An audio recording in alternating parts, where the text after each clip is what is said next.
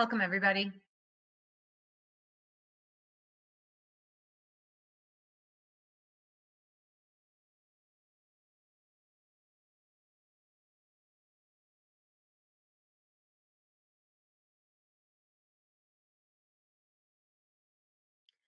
I've got 6:30 on the nose. We might give people just a couple minutes to connect. On the screen at the moment, you see the people that will be presenting today. So let's just give people a minute or two. Councillors Bradford and Councillor Fletcher, nice to see you.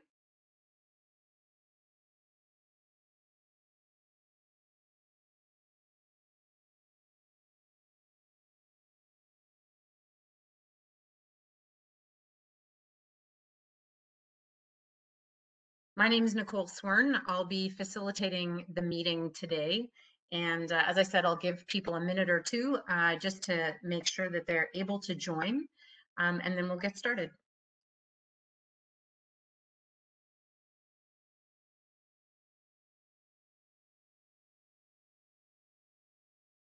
Chantel, you want to say something quickly just to make sure I can hear you all right?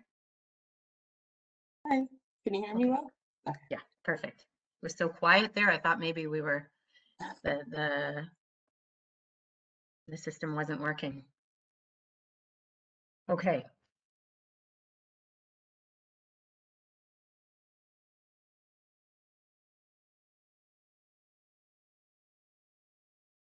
Great. I will start with the land acknowledgement, then I'll hand it over to the councillors for a few opening remarks, and then they'll throw it back to me, Councillor Bradford, Councillor Fletcher, to review the agenda with the public. We are here for a second community meeting for 1631 Queen Street East, a Housing Now site.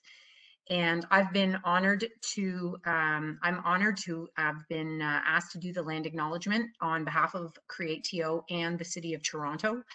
And it's our role as settler descendants and non-Indigenous Canadians to offer a proper respect by giving this land acknowledgement. And we do so as allies and supporters of Indigenous peoples on Turtle Island. And my good friend and colleague, Bob Goulet, says it's always important to put myself into that land acknowledgement. So first of all, the lands we're talking about today at 1631 Queen Street East are covered by Treaty 13 with the Mississaugas of the Credit. I'm a Scarborough baby, a child of immigrants. My mom is here from East Germany, and on the other side of my family, my grandfather came from the Ukraine. And when I say this acknowledgement, it helps me and reminds all of us to be mindful of the treaties that are still in place and the peoples that lived here long before us. 1631 Queen Street East is the traditional territory of many nations, including the Mississaugas of the Credit, the Anishinaabe, the Haudenosaunee, and the Wendat peoples. And we know today that Toronto is home to many First Nations, Inuit, and Métis people. I encourage you, wherever you are, to learn about and acknowledge the traditional territory you're in, get to know more about the treaties signed in that territory, and get to know the peoples who are an important part of the area. I'd also like to emphasize how important it is to give Indigenous communities space for healing and to give support through allyship in their call for justice. And with that, I will hand it over to our esteemed elected officials. Councillor Bradford, do you want to start us off or throw it to Councillor Fletcher? Up to you. Why don't we start with Councillor Fletcher, my colleague to the west. I think we should start with you, but you can, I just want to say hi to everybody, and this is a great project in Councillor Bradford's ward, but the big zone that everybody's been notified about this project goes way over into my ward, where there's many residents who are probably interested. So I'm hoping that there's people online from Ward 14 and that you're going to get a really great update today. And I just want to thank Councillor Bradford for his leadership on this Housing Now site. Thank you. Thanks so much, Councillor. Councillor Bradford. Well, and I would say the same over to you, Councillor Fletcher. It's been a pleasure working with you on a number of big files over the term here, 2.5 years in. And for those who have been following the housing file, you know that there's a Housing Now site just to the west in Councillor Fletcher's ward, and she's done a great job with that as well, and we're hoping to replicate that success here. that's what tonight's all about. So thanks to everyone for tuning in. 77 folks on the line and climbing, so that's a great turnout. For those of you who I haven't had a chance to meet yet, my name is Brad Bradford. I'm your city councilor here in beautiful Beaches, East York. We start at Coxwell and we go all the way east to Vic Park, from the water up to Sunrise. So that's a little bit of the boundaries, but I think the point is well taken. These are neighborhoods. It's really not about the ward boundaries, it's the community. And so that's what we're here talking about tonight. And it's, as we heard there, it's hard to believe that this public consultation actually kicked off last year in December. I think a lot has changed in the world in many respects, and at the same time, not a whole lot. I'm hopeful that we can get back to seeing each other and having these conversations in person in short order as soon as it's safe to do so. I guess tonight I'll start with the same message that that I had for everyone back in December. I am incredibly excited about this project, and we should be excited about what we're going to build here together. There's no doubt that we have a desperate need for affordable housing in the city, and certainly here in our community. We're going to hear tonight that this site is going to do some heavy lifting and contribute to nearly 300 new units of housing for people, with half of those being affordable rental units. And you think about who's moving in. Well, it's the kind of people who have spent the last 18 months that we've been talking about. Frontline healthcare workers in hospitals, teachers, TTC operators, those folks working in the essential sectors, keeping our lives running while we've been battling this global pandemic. We'll hear more about the Housing Now program, but that's really the slice of the city in which these units will be geared towards. So when we first came out with the Housing Now program last year, I was really proud of the city taking tangible steps to actually deliver on our commitments to housing. But I was actually also a little bit disappointed that we hadn't landed on a site here in Beaches, East York. And now with the second tranche, we have a real marquee site, a gateway to part of the East End here on Queen Street, and it will be a landmark. And I want to thank the folks in the community who have been so engaged on this file, Greater Beach Neighborhood Association and others. We always have a few hot files in the inbox, whether we're talking Woodbine Beach or talking modular housing in East York or small businesses. There's always a few hot files, but this is definitely one of them. And for the most part, the feedback that we've received has been tremendously productive and constructive, as majority of the folks in the community are. I will say though, I have been a little concerned about some of the misinformation around this proposal, which I'm hoping that we can clear up through tonight's discussion, set the record straight for folks, provide that clarity. I apologize if that wasn't there before. I've seen the posters, skyscrapers in the beach. I've seen the material in Beach Metro. So appreciate people engaging. But we're gonna set the record straight for folks tonight. And to be very clear, this is a city-owned site, and the city, or our agency of CreateTO, is the one making the planning application here. So it's not a private developer. This is the city making a planning application on a city site, and there's going to be a mix of affordable and market housing. And we do that here in Toronto because the market housing helps pay for the affordable units. So there's a range of affordability needs in Toronto, and I think no one project can address them all, which is why we have a housing continuum. And this site is about affordable rental housing, people with fairly average middle incomes here in Toronto. And there are other sites that fulfill a wide variety of other needs. Here, as I mentioned, we have a new supportive housing project near Woodbine and O'Connor that's going to house 59 folks exiting chronic homelessness. And it's extremely important. They're going to have wraparound 24/7 supports there. At Coxwell and Gerrard, we're going to have another site with affordable units and many, many others. So to be very clear, one more time, we're here to share information. We're here to get your feedback about this proposal as a planning application. Like any development application, city planning must and does take the community's feedback very seriously. And any community member who's been involved in the consultation process for a rezoning application knows that that feedback shapes these applications. So I think, in my view, coming from city planning before I ran for office, the best developments and projects in Toronto have been shaped by very thoughtful feedback from the surrounding community. And I know that a community as engaged as ours and as passionate as ours is going to look at this proposal and provide us with that meaningful impact to shape it so that we can have a great project. After the meeting, the city planning department is going to lead through a review of the proposal, taking into consideration all the points of feedback, as well as, you know, the dozen other commenting partners and divisions that play a role in this to address issues like transportation and parking and water and sewer and infrastructure and all the sort of things that we need to have in place to help our community grow. After that, CreateTO is going to revise the proposal and make a resubmission to the city. So by no means is tonight the end of the process, quite the contrary. We are working through the process, but there's a lot of work left to do. And the other thing I want to call out is how this project affects the Queen Street design guidelines and the precedent for the development area. I had a very good call with folks from the Greater Beach Neighborhood Association. We talked about that. Staff joined us for that. You're going to get the technical explanation from staff tonight, which I think is very important. But to give it to you in a sentence, this proposal does not undermine or set a negative precedent to development on Queen Street. And I know that that's very important for a lot of folks on the line. You were involved, gave a lot of your time and energy to shaping those guidelines and being a part of that. This proposal does not undermine that. And we'll see that the majority of the height is on Eastern Avenue.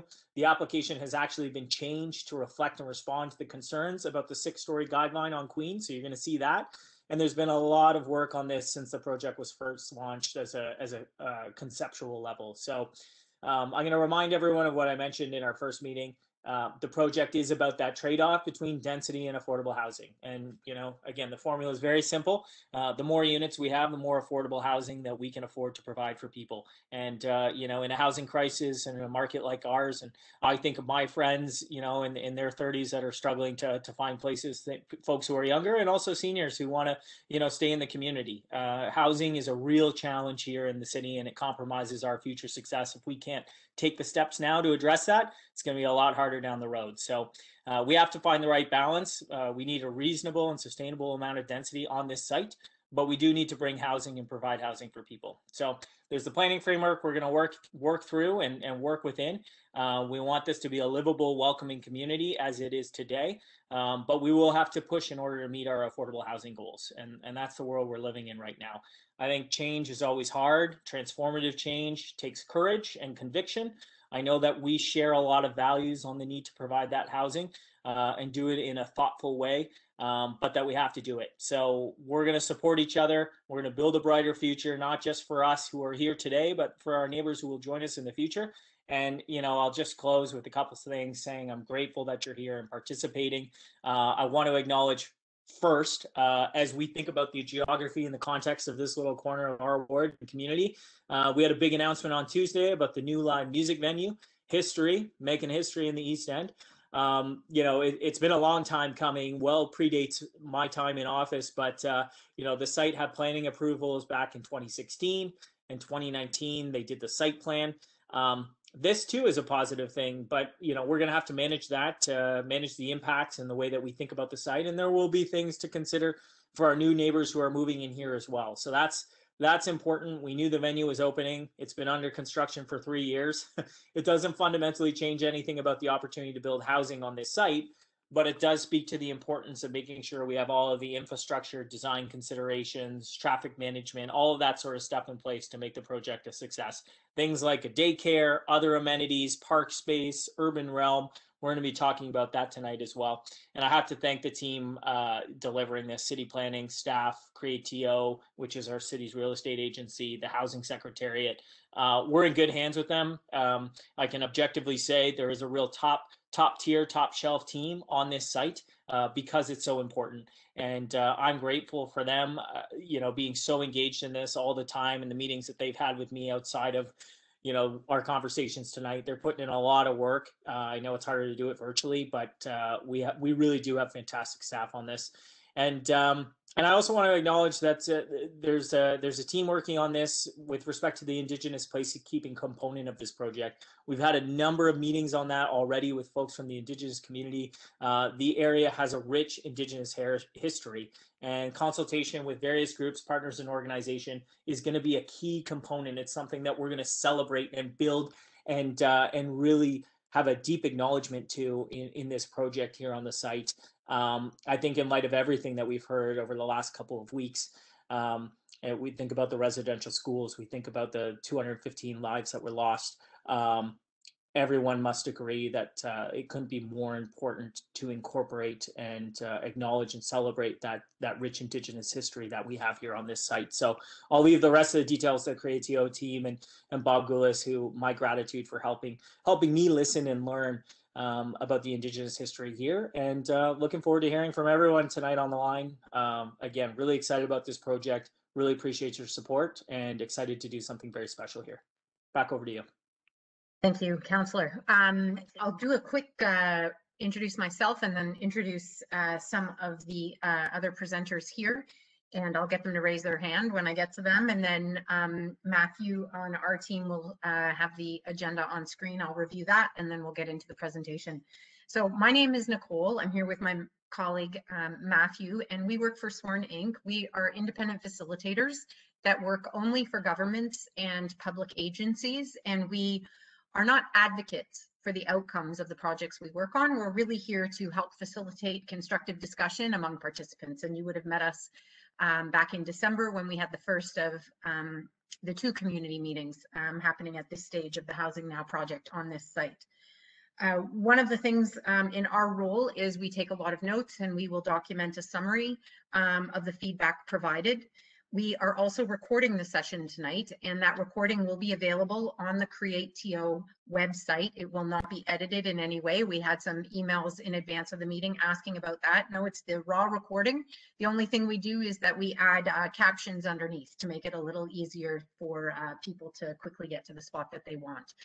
And that's it. So the first part of the meeting will really be, you heard the executive summary from Councillor Bradford. You'll get a more detailed review by the staff team, and when that is complete, we have some questions for you, and you may have some questions for the team. So what CreateTO and the city would most like to understand is, what do you like about what you're seeing, and do you have any suggested refinements? And if you do, what are they? Of course, we always say, if those questions don't work for you, don't worry about it. Whatever you came to share is great.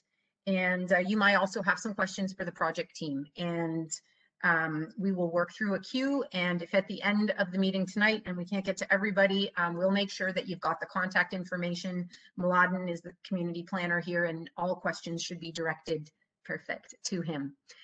So actually with that, I see Annalie briefly coming and going. Let me just get you guys to quickly raise your hands and wave. So Annalie and Mladen are here from the City of Toronto, and they're on the planning side. From CreateTO, the fearless leader is Chantal. Great. And there are consultants here working with CreateTO and the city. So we've got Sony and Audrey and Stephen, who will be part of the presenting tonight. You want to wave there? Great. And then on the Indigenous placekeeping front, we have Matthew and Bob. Great. Okay, so you've got everybody there, and you should also see Matthew Wheatley, who is part of the facilitation team. If you have any issues, many of you may have already been connecting with him ahead of this meeting. So maybe Matthew's a good time. I'll just show people, walk people through the agenda, and then I'll hand it over to Annalie to get started.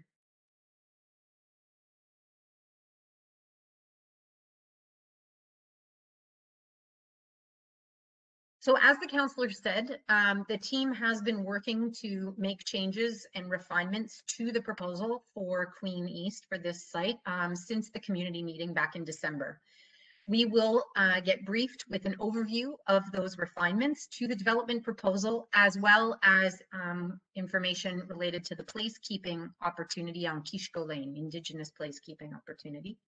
Then we'll have discussion, questions, and wrap up around 8:25 and adjourn around 8:30.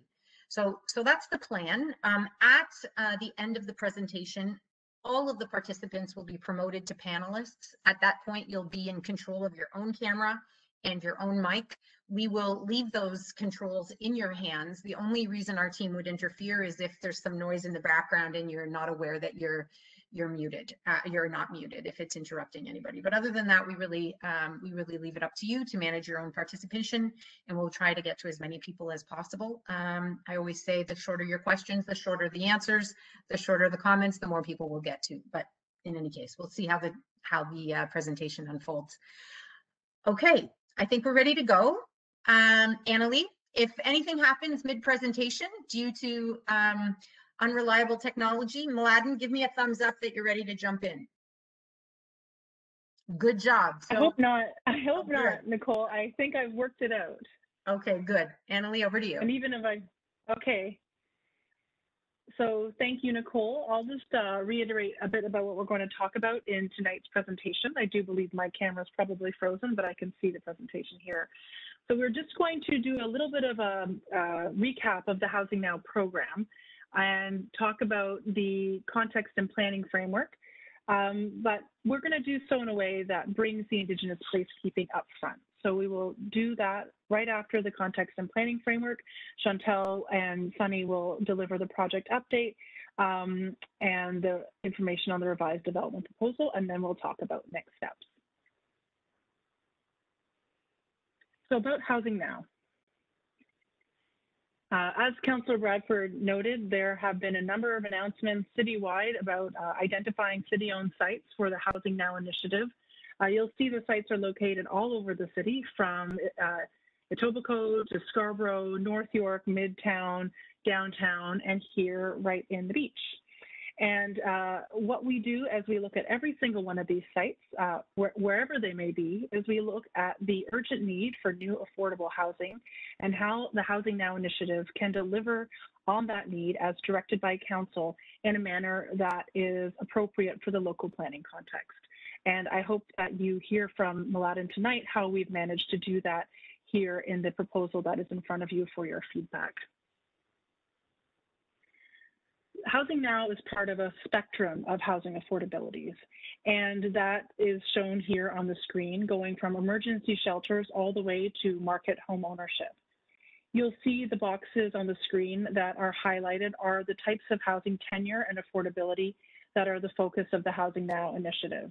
You have affordable rental housing, market rental housing, and where sites are large enough and can handle the density and multiple buildings, we also bring in affordable market home ownership.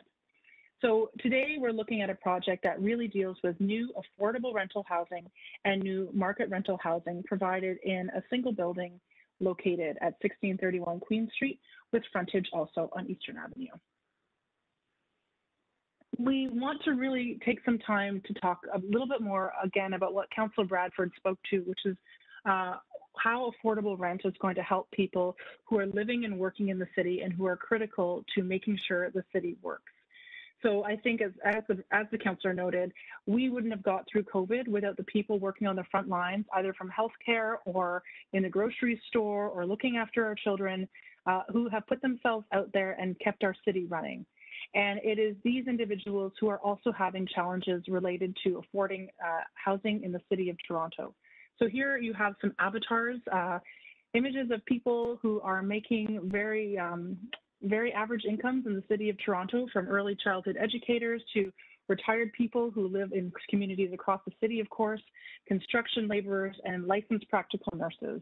And based on the average asking rents in the city of Toronto today, these people are spending up to 83% of their income on housing to get the housing of the type and size they need to support their households.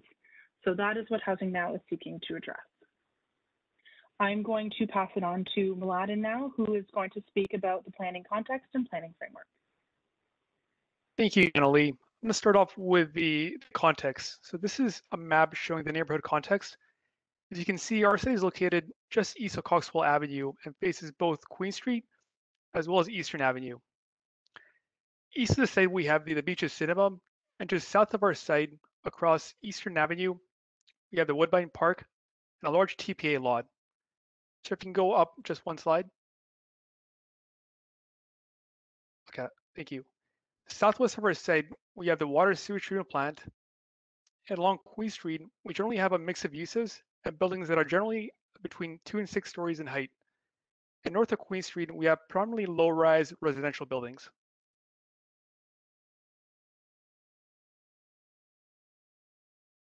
This is our site. Currently, the site includes the Beaches Employment and Social Services Center and the Coxwell Early Learning and Childcare Center in the existing building along Queen Street. At the back of the building, we have a surface parking lot that backs onto Eastern Avenue.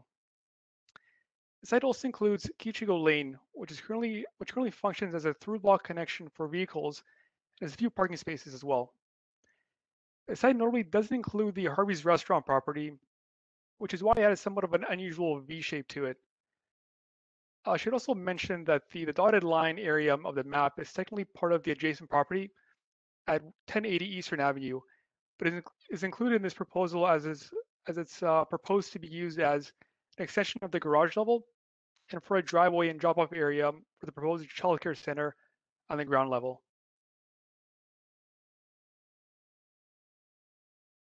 Here are a couple pictures illustrating the nature of Queen Street. As many of you know, Queen Street serves as a main street for the neighborhood. These buildings are generally 2 to 6 stories in height and have commercial uses on the ground level. Due to its function as a main street, it attracts a lot of pedestrian activity. It's also serviced by a streetcar line. And here are a couple pictures of Eastern Avenue. Both Queen Street and Eastern Avenue are considered major streets in the official plan, but they function very differently. Compared to Queen Street, Eastern Avenue has less consistency in the uses and types of buildings. It's a wider street than Queen Street, and it caters more towards vehicles than pedestrians.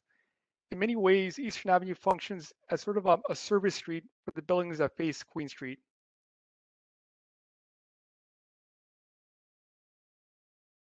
And this slide just shows the recent development activity in the neighborhood. West of our site, across Coxwell Avenue, is the Don Somerville proposal that was approved by council last year. It includes a 17-story building at its tallest point, with a mix of social, affordable, and market housing on the site. Across the street at 1602 and then also at 1624 Queen Street, we have a pair of 6-story buildings with retail on the ground level, which were approved in the last few years. Northeast of our site at 1684 Queen Street, we have the Murphy's Law proposal, another 6-story building, which is currently being reviewed by the city.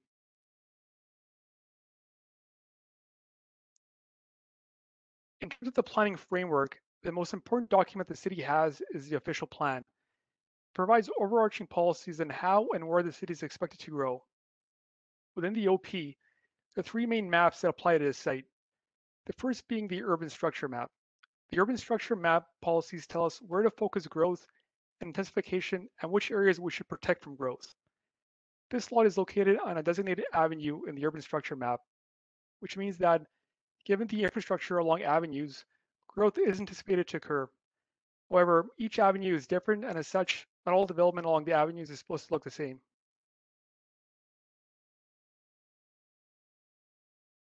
The second important official plan map is the land use map. The land use map provides general policies on how this growth is expected to look like. Our site is located within a mixed-use area, which permits a broad range of uses and types of buildings, as long as they're compatible. The mixed-use areas policies don't provide direction on the maximum height or number of stories, but generally buildings are supposed to fit within the existing context in terms of heights and types of buildings, and are supposed to limit their impact on surrounding buildings and public spaces.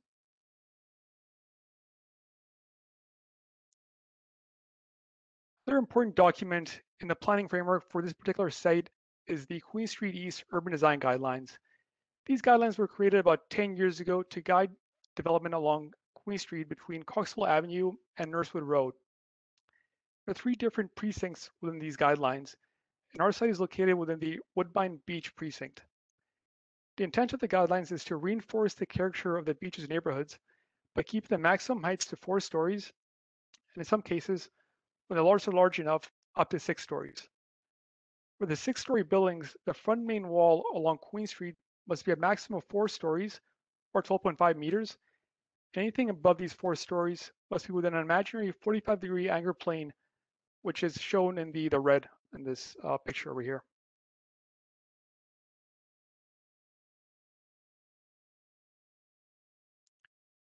But these are not just design guidelines, because elements of the guidelines have been incorporated into the official plan policy, which brings me to the third most important official plan map, which is the Site and Area Specific Policy 466 map. Policies within this map are specific to this neighborhood and are intended to provide more refined and specific direction on the scale and size of buildings along Queen Street. In this policy, building heights are intended to be limited to 6 stories, with a front main wall height of 12.5 meters along Queen Street. While these policies are part of the official plan and are therefore fairly strong policies, they are permitted to be amended if the intent of these policies can still be maintained.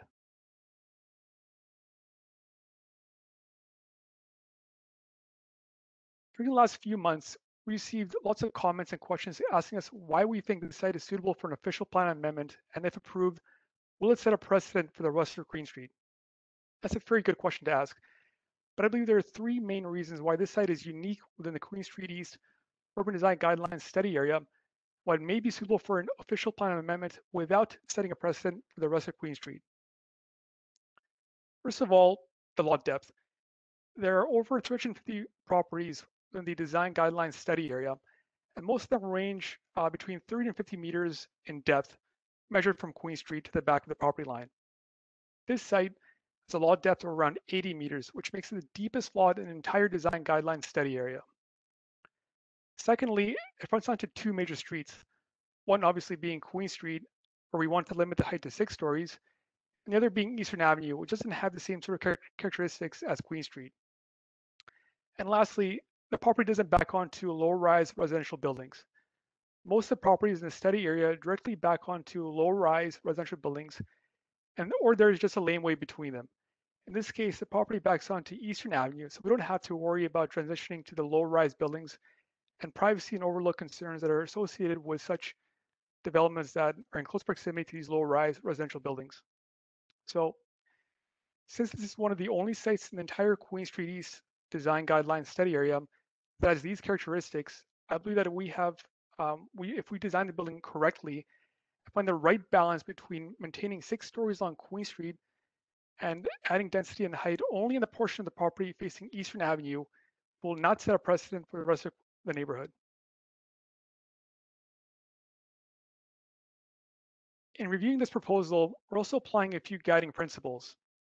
Obviously, we want the proposal to meet the intent of the design guidelines and the official plan policies.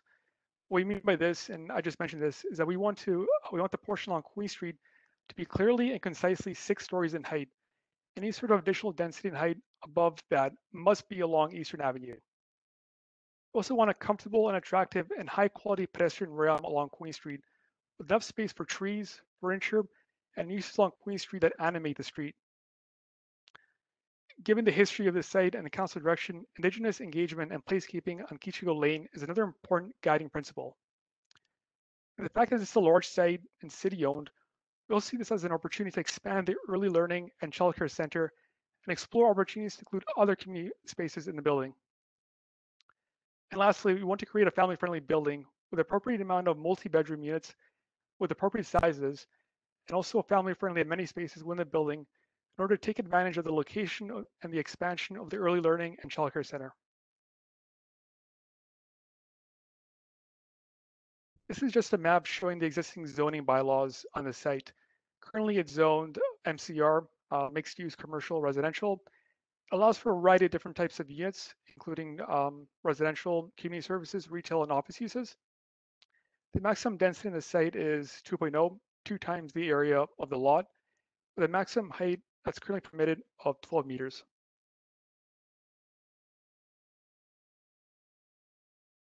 And here's just a flow chart for the application review process. Even before the first step, in the case of this Housing Now project, we had an initial concept presented to the community in December. So we were able to get feedback, and staff were able to provide comments to CreateTO, who had reviewed this feedback and comments. The application that was submitted earlier, a couple weeks ago, represents an already revised version of the proposal that responds to some community and staff feedback. This revised proposal has been circulated to various city divisions and other agencies for review and comment.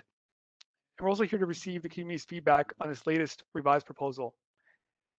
CreateTO will take the comments from the city and the feedback received at tonight's meeting and further revise the proposal, then resubmit to the city in the coming weeks to try to address these comments. After this second review, we're planning on submitting a report to the Planning and Growth Committee in September with our final recommendations. The Planning and Growth Committee meeting is considered a statutory public meeting, so you can sign up and speak at the meeting if you wish. But I just want to stress that even though this is the second committee meeting, we're still fairly early in the process. We still haven't made a decision. City Planning is still reviewing the proposal, and there's still time to write comments.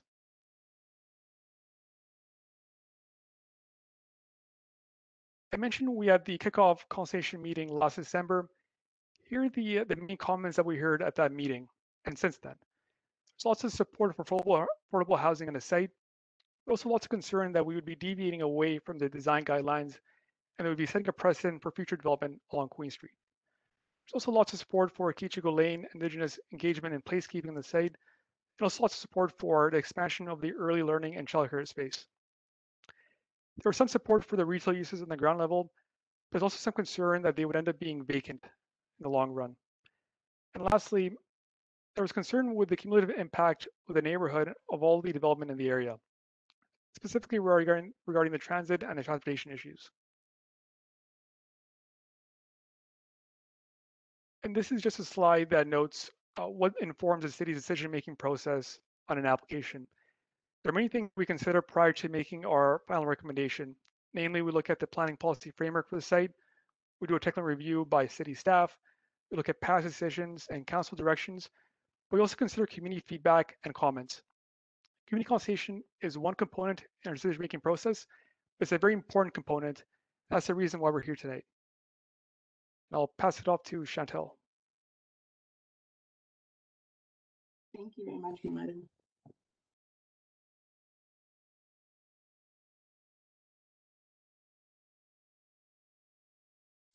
So with every Housing Now file, we look to achieve a balance of key affordable housing criteria as well as broader site-specific objectives. So for this site, the current estimated unit yield in the development concept is 279 residential units. Our market offering will target the inclusion of 50% of the units as affordable rental units, but at a minimum, 1/3 of those rental units will be required to be affordable rental.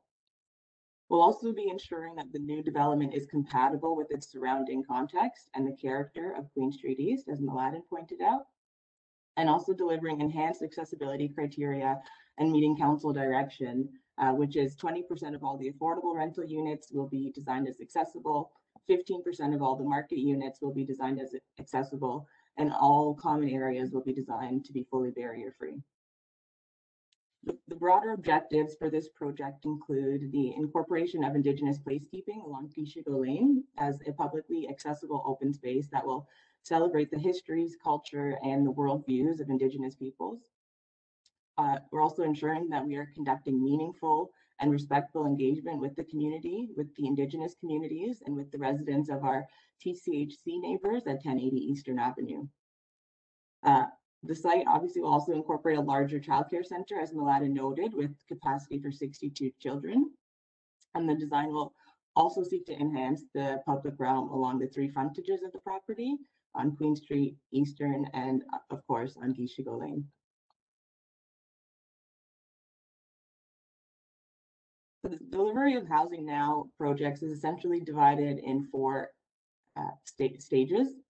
We are currently at the start of stage 2. So last December, we completed our first round of community engagement, and that included a community meeting, a tenant meeting with the residents of 1080 Eastern Avenue, and the design review panel. Since then, we've continued to receive and to listen to the community's feedback and worked very closely with our city colleagues to continue to revise and improve the design concept, which you'll see later today. We've also completed 2 Indigenous sharing meetings that are helping to shape and advance the preliminary design for Gishigo Lane. As Mladen noted as well, our first OPA and zoning bylaw submission went into the city on June 1st. Our second submission is anticipated next month, and that will reflect the feedback that we received tonight and the feedback that we received from our ongoing conversations with the TCHC tenants and in the Indigenous communities. The proposed official plan amendment and zoning bylaw amendment will go to City Council for approval in stage 3, at which point we will also be procuring a development partner through an open competition. In stage 4, that selected development partner will lead the work through permitting, construction, occupancy, and will ultimately manage and operate the building for the lease term.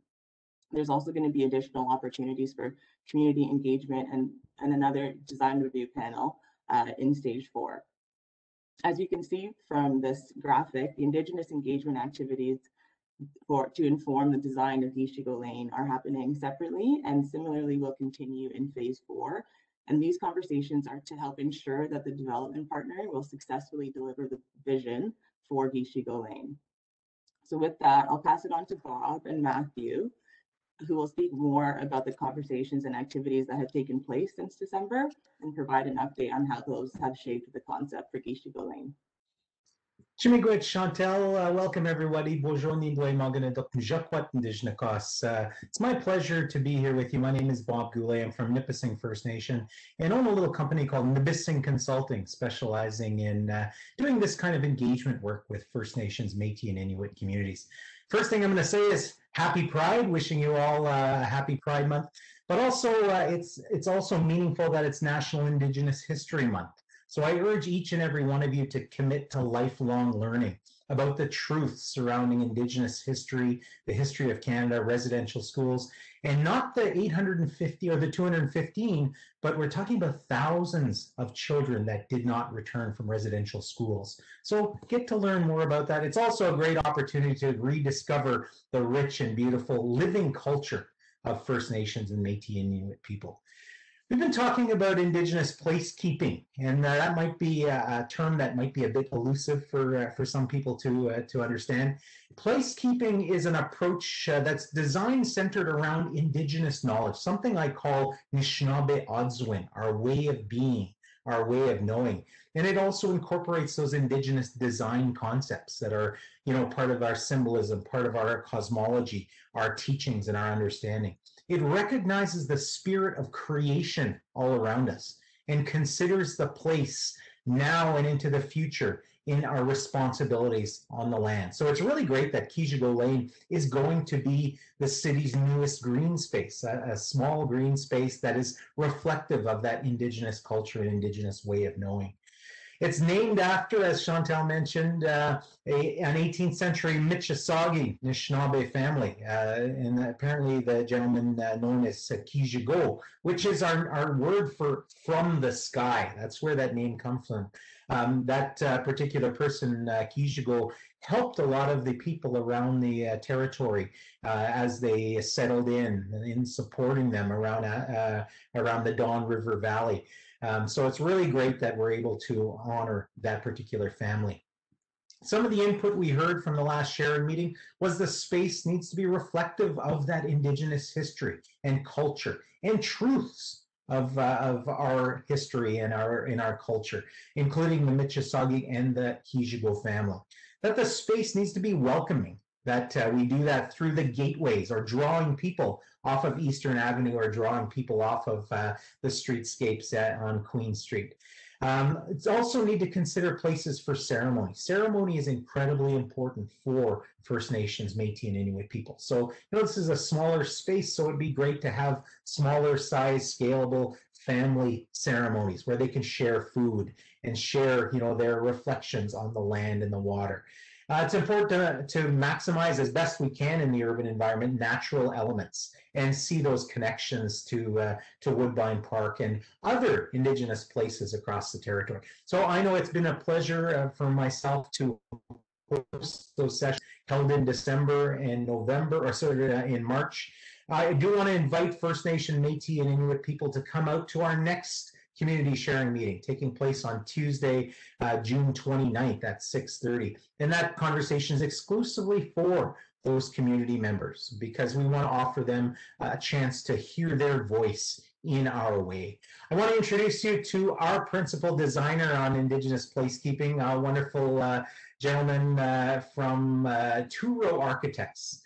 Two Row does a lot of really great work in this kind of work. And Matthew Hickey is joining us from Two Row Architects. Two Row is an Indigenous firm. They're from Six Nations of the Grand River, representing that Haudenosaunee worldview, but they've done a lot of great work across the territory and across Canada. So I'm going to turn it over to Matthew Hickey. Yeah, Bob.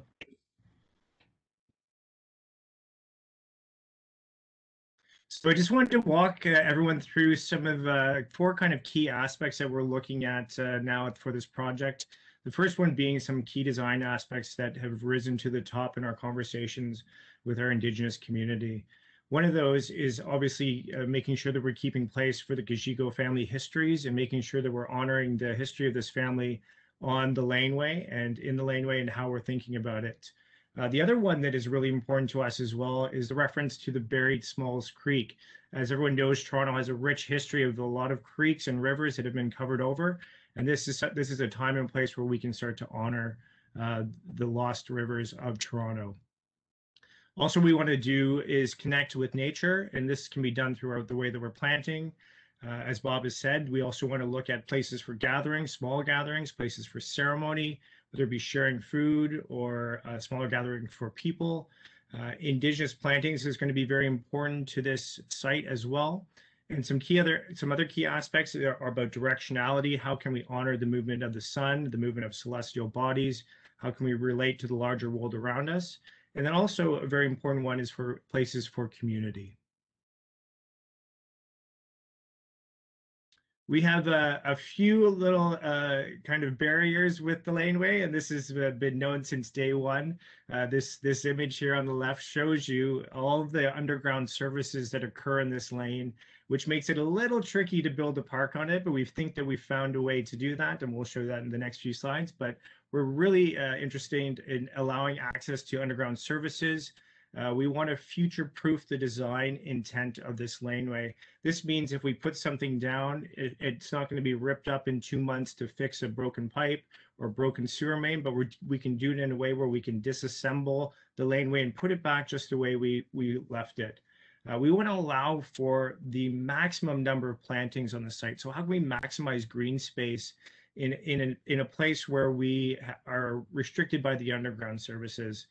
We also need to allow for overground water flow. This is part of the drainage pattern from Queen Street to Eastern that's already existing. So we have to deal with that as well. And one of the ways that we're thinking about doing this is using pavers and not asphalt. So along those lines, plantings, and pavers.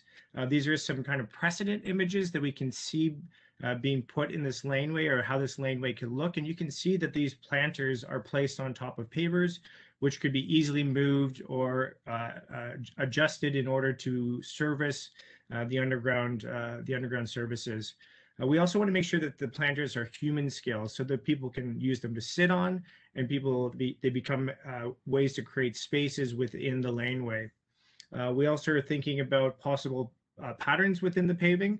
You can see that very prominently in the middle image there, different ideas of how we can acknowledge the Kashigo family and other patterns that are indigenous.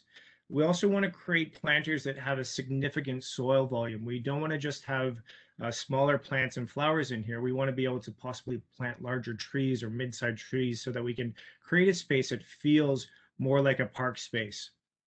We also want to make sure that we are planting and using plantings that are reflective of the Mississauga culture. The last thing that I'm going to speak about today is the overall narrative, and this is really important for us to get right for this indicative design. You can see in this axonometric here, you can see the laneway on the top left, and it looks like the kind of leaf shape or canoe shape planters.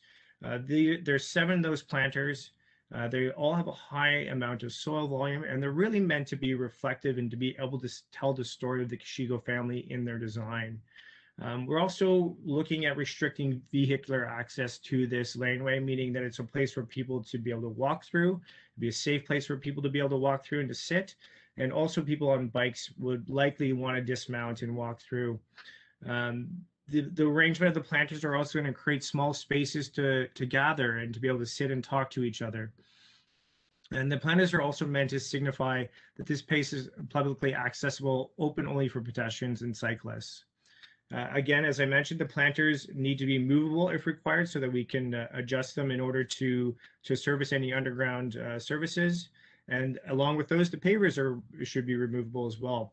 I should note as well, you can see that the pavers are going to continue throughout the entire site and not just start and stop at Kashigo Lane. It's really meant to tie the whole landscape and urban realm together.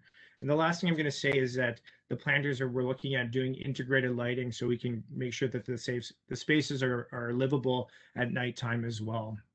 And back to you, Chantal. Thank you so much, Matthew. So I'll start just with a summary of the revisions to the design concept. So to build upon what Milada noted earlier in this evening's presentation, the revisions are a reflection of multiple design inputs, including the feedback received from the community, from the TCHC tenants, the Indigenous sharing meetings, and the design review panel, among others. However, prior to our first submission, we continued to work with city planning, urban design, and other commenting divisions to carefully refine the design concept and ensure that we were prioritizing design excellence while still aiming to deliver on the critically needed affordable housing units. So to briefly summarize the major revisions, we've included a reduction in height along Queen Street, the Queen Street portion of the building, from 8 stories down to 6 stories. And this is to ensure that we are protecting the Queen Street character. We've repositioned this density towards Eastern Avenue, where the building height has increased from 17 stories to 18 stories. The Child Care Center has shifted from fronting along Queen Street originally towards the center of the site. And this allows for the childcare space and its outdoor space to open toward Ishigo Lane. Moving the childcare center allowed us to expand the program area along Queen Street East. So we are currently working with our city colleagues to explore the opportunity of including a community center along Queen Street. A decision on this matter has not been made at the moment, so the space is currently being designed to accommodate the potential for both retail or the community space. In response to feedback from the design review panel and city planning, we've increased the space beneath the east-west pedestrian connection that connects the existing public laneway off of Coxwell to Kishigo Lane, which you'll see later in the graphics. And we've also proposed a realignment of a portion of the underground utilities, which Matthew showed earlier on his previous slide, to improve the efficiency and the layouts of the Eastern Avenue portion of the building and to help us provide additional residential density there as well. And last but not least, we are proposing some landscape improvements to the portion of the adjacent 1080 Eastern Avenue site. And this is a reflection of feedback that we've received from the tenants of the building last December. And we'll be having a second tenant meeting later this month to speak specifically about the proposed improvements that you'll see on the landscape plan. So the revised development concept includes an estimated total of 279 rental units. As I mentioned earlier, the market offering will target the inclusion of 50% affordable rental units, but there will be a minimum requirement of providing 33% affordable units. The suite mix proposed is currently 4% studios, 55% one bedrooms, 31% two bedrooms, and 10% three bedrooms. The community or retail space at grade on Queen Street is 687 square meters in size. And the development proposal includes one level of underground parking with 81 parking spaces, and 280 bicycle parking spaces are proposed at grade inside the building and outside of the building and within a mezzanine level. And this includes both long-term and short-term bike parking spaces. So now I'll pass it over to Audrey and Sunny of SVN Architects, who will walk you through the revised development concept in a bit more detail.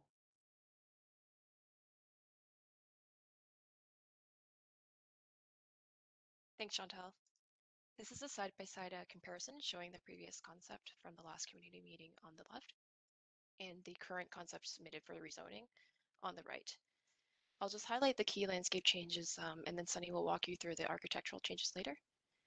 Overall, we've added more trees and planting on the site, including along the edges next to the 1641 Queen Street Harvey's property. And as Chantal mentioned earlier, we have also proposed some landscape improvements for 1080 Eastern Avenue, which is the TCHC property. And these improvements include new trees, a seating area, and potential community gardening areas. We've also reworked the streetscape design on both Queen and Eastern to respond to the building changes and provide for a better pedestrian experience. And the last key change is that we've relocated the outdoor childcare space to wrap around the east corner of the south building massing. And this is to maximize the morning light as well as activate Kishigo Lane. This is a sketch of the site looking east along Queen Street. We have street trees in the planting beds next to the sidewalk. Compared to the last time, we've given more thought to varying the configurations of the seating in order to create more of a social space outside of this community/retail space. And as you can see, we've also located bike racks close to the building entrance. This is a perspective sketch of the site looking west along Eastern Avenue. And based on the feedback from the design review panel, we've changed the planter next to the sidewalk to be at grade and widened the planter to provide more soil for the trees and the understory planting. And with the increased setback from the property line and the new building overhang condition, there is an opportunity for covered bike parking and seating. As well, the blank building wall may also potentially be used for public art.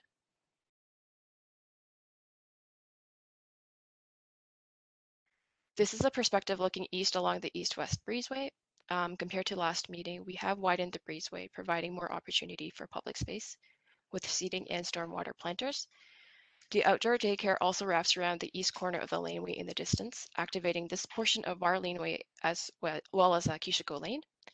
Trees and planting are also proposed to screen our site in the Harvey's parking lot. Now I'll hand it over to Sunny to walk you through the architectural updates. Thanks, Audrey.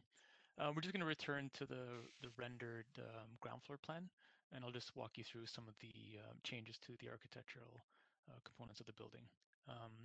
So one of the key changes that we made is we moved the two-story childcare space that was fronting onto Queen Street towards the middle of the block, and then added the 2 stories in that space. And what that really does is help to animate that east-west through connection that connects the Kishigo Lane onto Coxwell Avenue.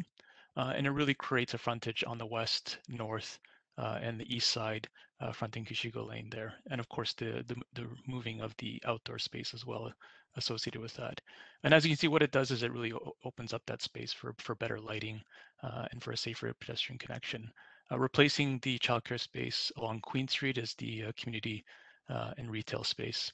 One of the things we've done to really improve the condition on the west side to help animate and to give a better space for the childcare space is we move the parking garage entrance to the north, and then we move the loading space to the south. So the childcare space really gets presence along that western elevation. We've pushed in the ground floor of the frontage on Eastern Avenue below the tower, and that really helps to open up more public space along that frontage. We move the front entrance further to the east, closer to Kishigo Lane. This is just an aerial view showing the development block. And what it really highlights is the unique characteristic of this block. Really unique in that it fronts Queen Street, but also fronts Eastern Avenue towards the south. And as you can see towards the west of our development site, the Don Somerville development, which is also creating a frontage along Queen Street East, but also creating development, taller development that's fronting along Eastern Avenue. And what this allows this entire block to kind of do is reimagine and rethink what Eastern Avenue is. Really, it's right now it's characterized as a vehicular thoroughfare, but we really want to look at continuing to urbanize the edge and really change what Eastern Avenue can be. This is a rendered site plan. So it really just shows kind of some of the key setbacks and the development blocks.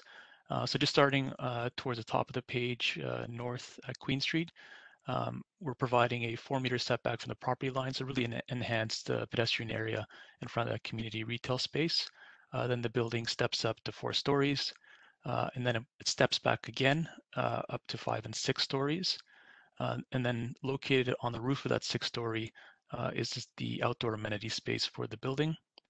Then a larger setback back towards a 12-story portion of the building that really fronts the east and west through block access. And then further setbacks to the tower fronting onto Eastern Avenue, and then additional setbacks towards the mechanical penthouse. And then facing Eastern Avenue, additional setbacks of 4 meters, and of course the podium to tower setback of 3 meters along Eastern Avenue and along Kishigo Lane. I'm going to walk you through a series of perspective views. To the left are views of our previous concept, and then to the right are the revised concept views. This is a view along Queen Street East, looking west. And then one of the key changes, of course, mentioned previously is that the development block fronting Queen Street has been reduced from 8 stories down to 6. And then some of that density has been deployed onto the top of the tower that fronts Eastern Avenue to add an 18 stories. And one of the key concepts what we've tried to do throughout the development of this project is really create a development that has 3 distinct blocks and really allow those blocks to read based on their frontages. So a lower mid-rise fronting on Queen Street, then a distinct 12-story mid-rise fronting on the east and west sides of the development, and then a taller building fronting onto Eastern Avenue. So really trying to avoid that contiguous wedding cake type of development and really help to break up those distinct blocks. Again, on Queen Street, looking east this time, height of the Queen Street portion reduced down to 6 stories. The 3 distinct blocks stepping up towards 18 stories fronting on Eastern Avenue. And then you can see at the top of the tower, we've added the mechanical penthouse. In the preliminary concept, we hadn't shown the mechanical penthouse, and that's been added and within the angular plane. Now, this is a view along Coxwell Avenue, looking east towards Geshigo Lane. So one of the key recommendations from the design review panel was to really look at widening and making taller the through connection between the different blocks.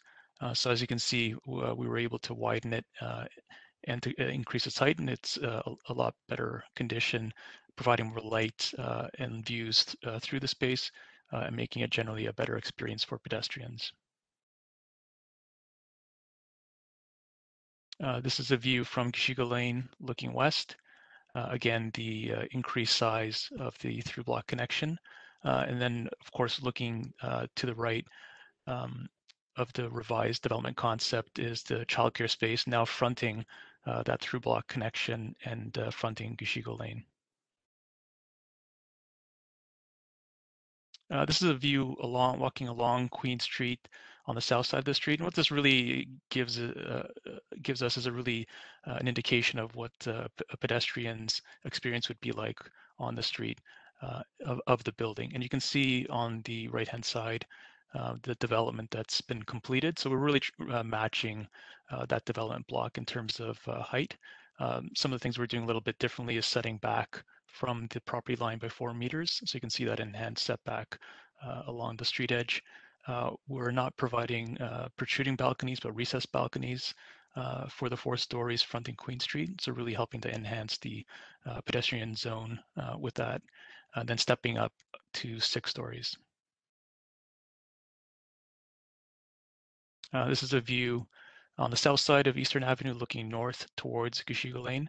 And what this really highlights is the 4-story podium on Geshigo Lane and Eastern Avenue, again with recessed balconies and a 3-meter setback towards the tower. I'll just walk through some of the high-level revisions and highlights from the development. So mechanical penthouse set in within the angular plane, an additional floor added to make the development 18 stories, but that floor has been set back to fit within the angular plane. Again, breaking up the massing of the different development blocks to help to reduce the scale of the building. 4-meter setback along Queen Street, reducing the height of the block fronting Queen Street from 8 stories to 6 stories. And then, as Audrey mentioned, adding trees and plantings to screen the Harvey site along Geshigo Lane. And then the outdoor amenity space for the development located on the 7th floor.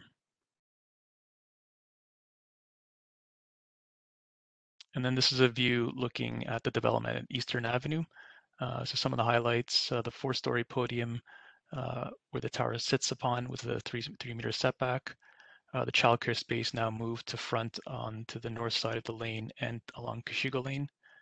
The primary residential entrance is fronting Eastern Avenue. And then, as I mentioned before, the 3-meter setback and the recessed balconies.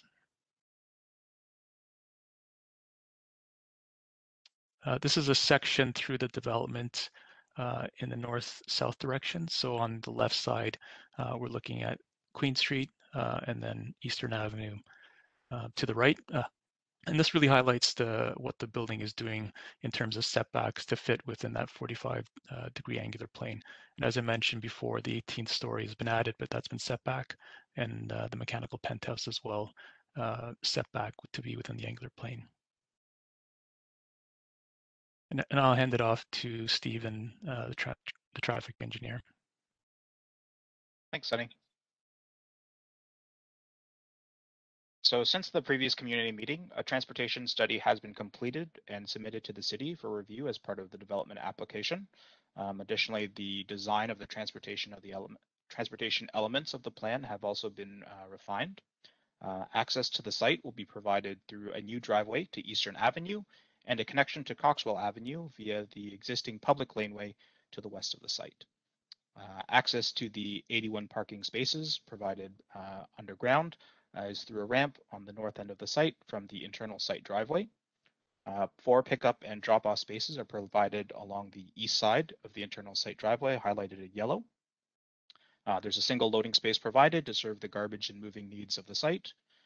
As Chantal had mentioned, there's 280 bicycle parking spaces, 252 are located on the ground floor and mezzanine for residents, and 28 short-term parking spaces for visitors are provided on the south face of the building, facing Eastern Avenue, which is pointed to with the green arrow.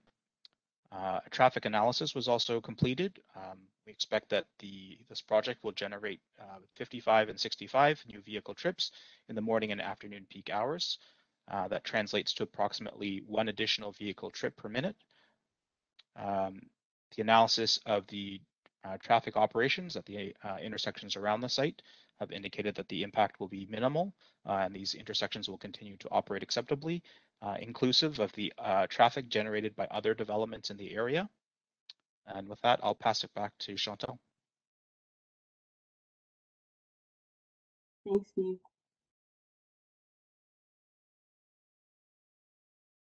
So following tonight's meeting, we will be, sorry, I'm actually just going to quickly wrap up the overall project schedule quickly. So the final OPA and zoning bylaw amendment will be presented at the Planning and Housing Committee at the end of September, and the market offering of the site will take place in October. At this point, we are estimating that construction could begin as early as Q2 2023, and first occupancy would happen in Q2 2026.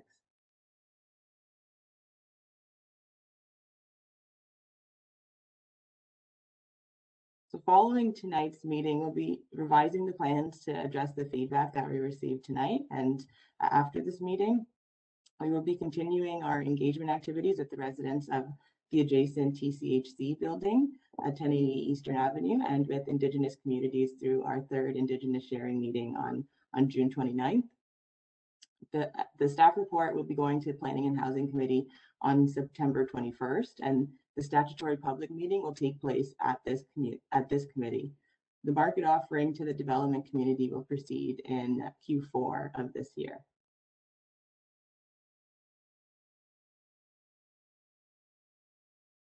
So before we open it up to discussion, we would just like to remind participants to sign up for project updates to continue to stay informed on the project as it progresses.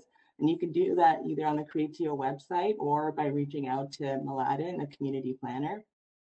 And after tonight's meeting, you'll also be asked to fill out a post-meeting form that will look similar to the sample that's shown on the right-hand side of the screen.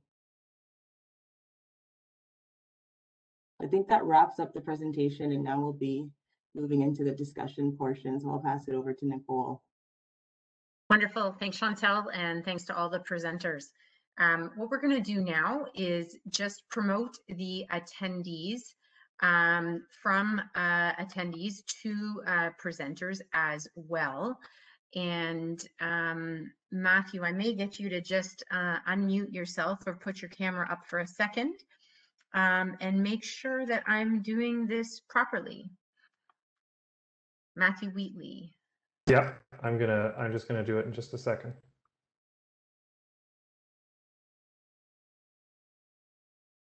For whatever reason. There we go. Everyone should be now being promoted, so I'm going to turn it back over. Okay, thanks so much. Okay, I see a few hands up already. I'm going to work from the top, and I will leave it up to you as participants if you would like to turn your camera on or not. It's really up to you. And we'll go with Scott, and then Michael, and then Jan. So Scott, do you want to go ahead?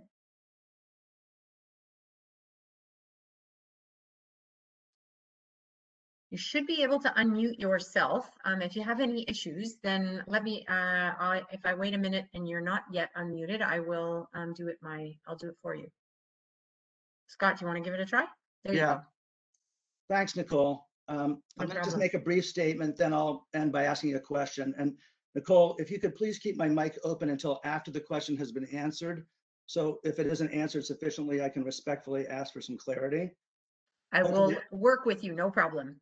Hopefully we can soon return to live in-person meetings, and hopefully in the future with a bit more than a week's notice, please. Go ahead, Scott.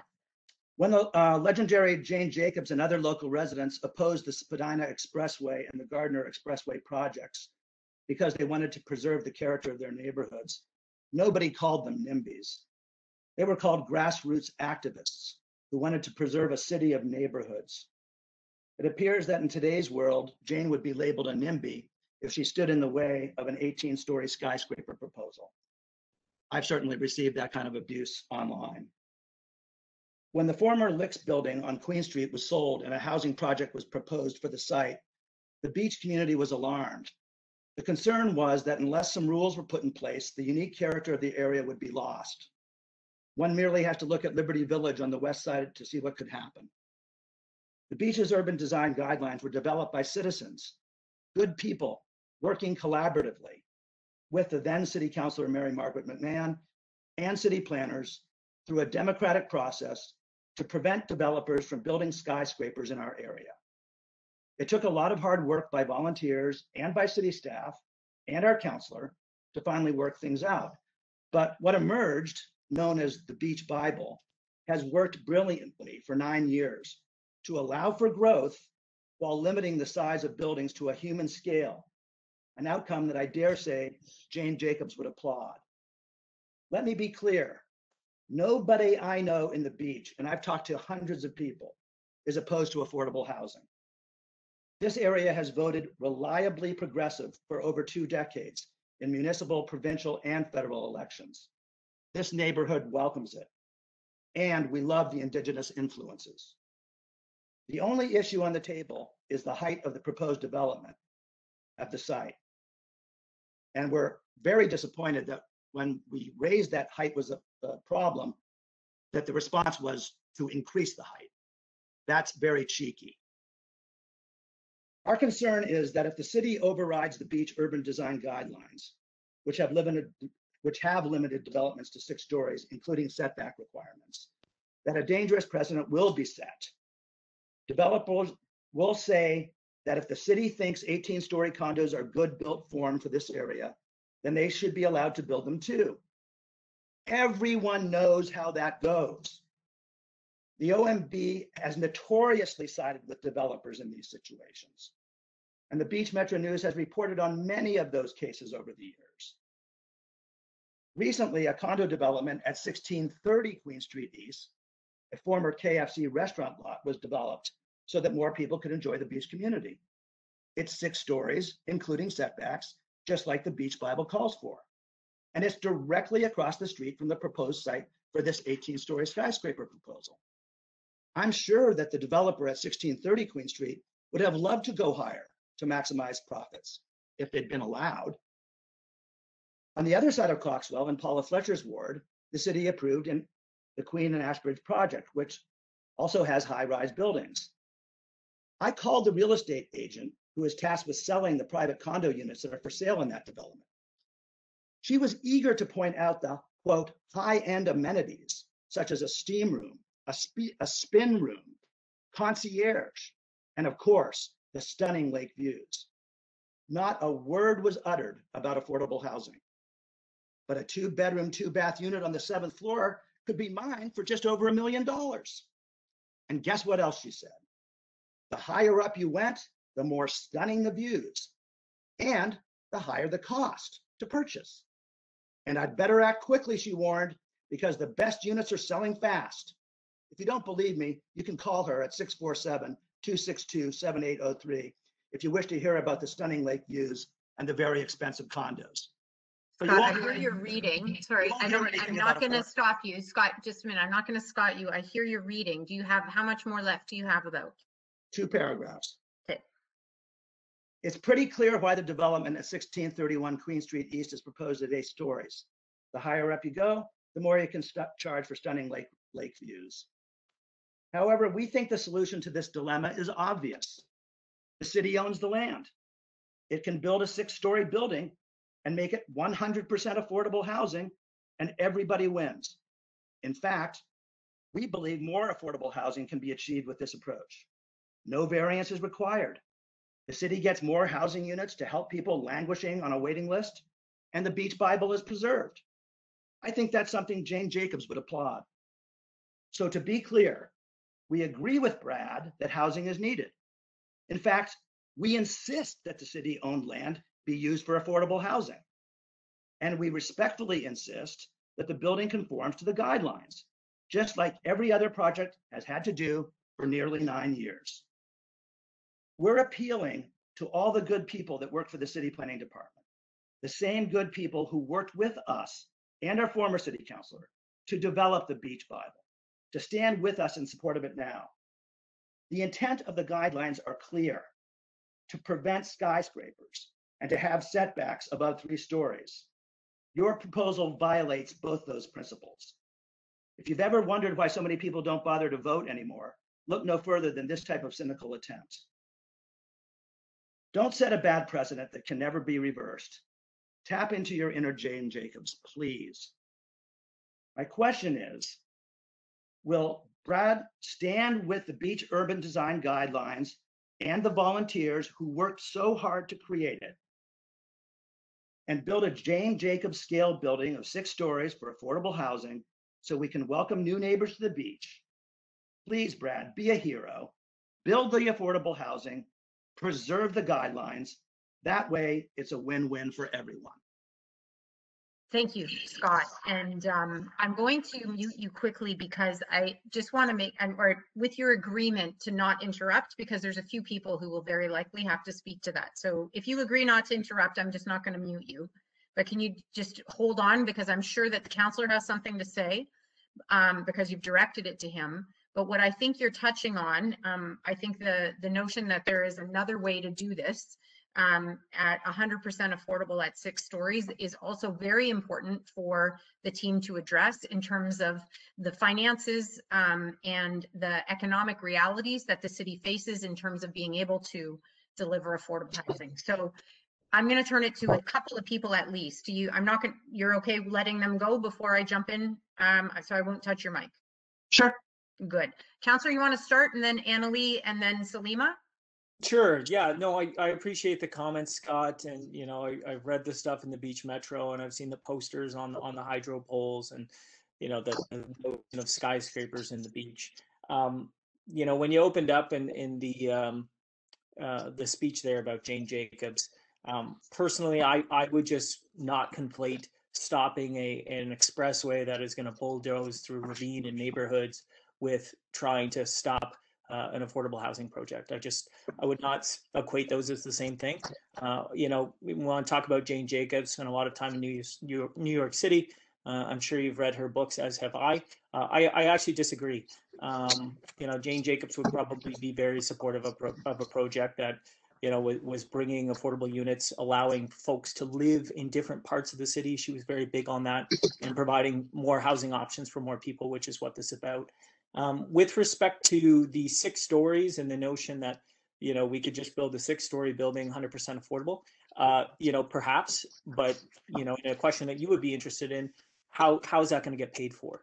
The whole premise of the Housing Now model, it's a cross-subsidy model. That's how the model has been built and created. That's how the pro forma works. So the market units cross-subsidize the affordable units. So that is the model that we're working with. It's certainly, there are places that do it differently. You could look at Austria, where nearly 3% of the national GDP goes towards building subsidized and affordable housing. But that's not the context here in Canada. It's not the context in Toronto. So we do use a cross-subsidy model where market units pay for the subsidization of affordable units. I will note that this is a leader in the Housing Now portfolio. When they first came out with this in tranche 1, they were 20%, 30% cross-subsidy.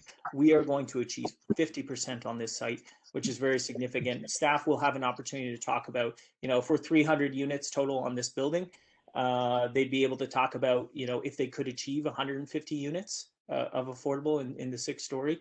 Lastly, I'll say we are now 6 stories on Queen, and that context, the Beach Bible, I don't call it that, but the Beach Urban Design Guidelines, it is very much in keeping with that. 6 stories fronting on Queen. Obviously, we have a height density as it moves back, steps back. We heard from Aladdin on Eastern Avenue, which would be an avenue designation. And it also fits within the angular plane. So this is on a transit line. We are in a housing crisis. I don't think Jane Jacobs would put her name in front of a project that was trying to, stand in the way of building more housing opportunities for more people.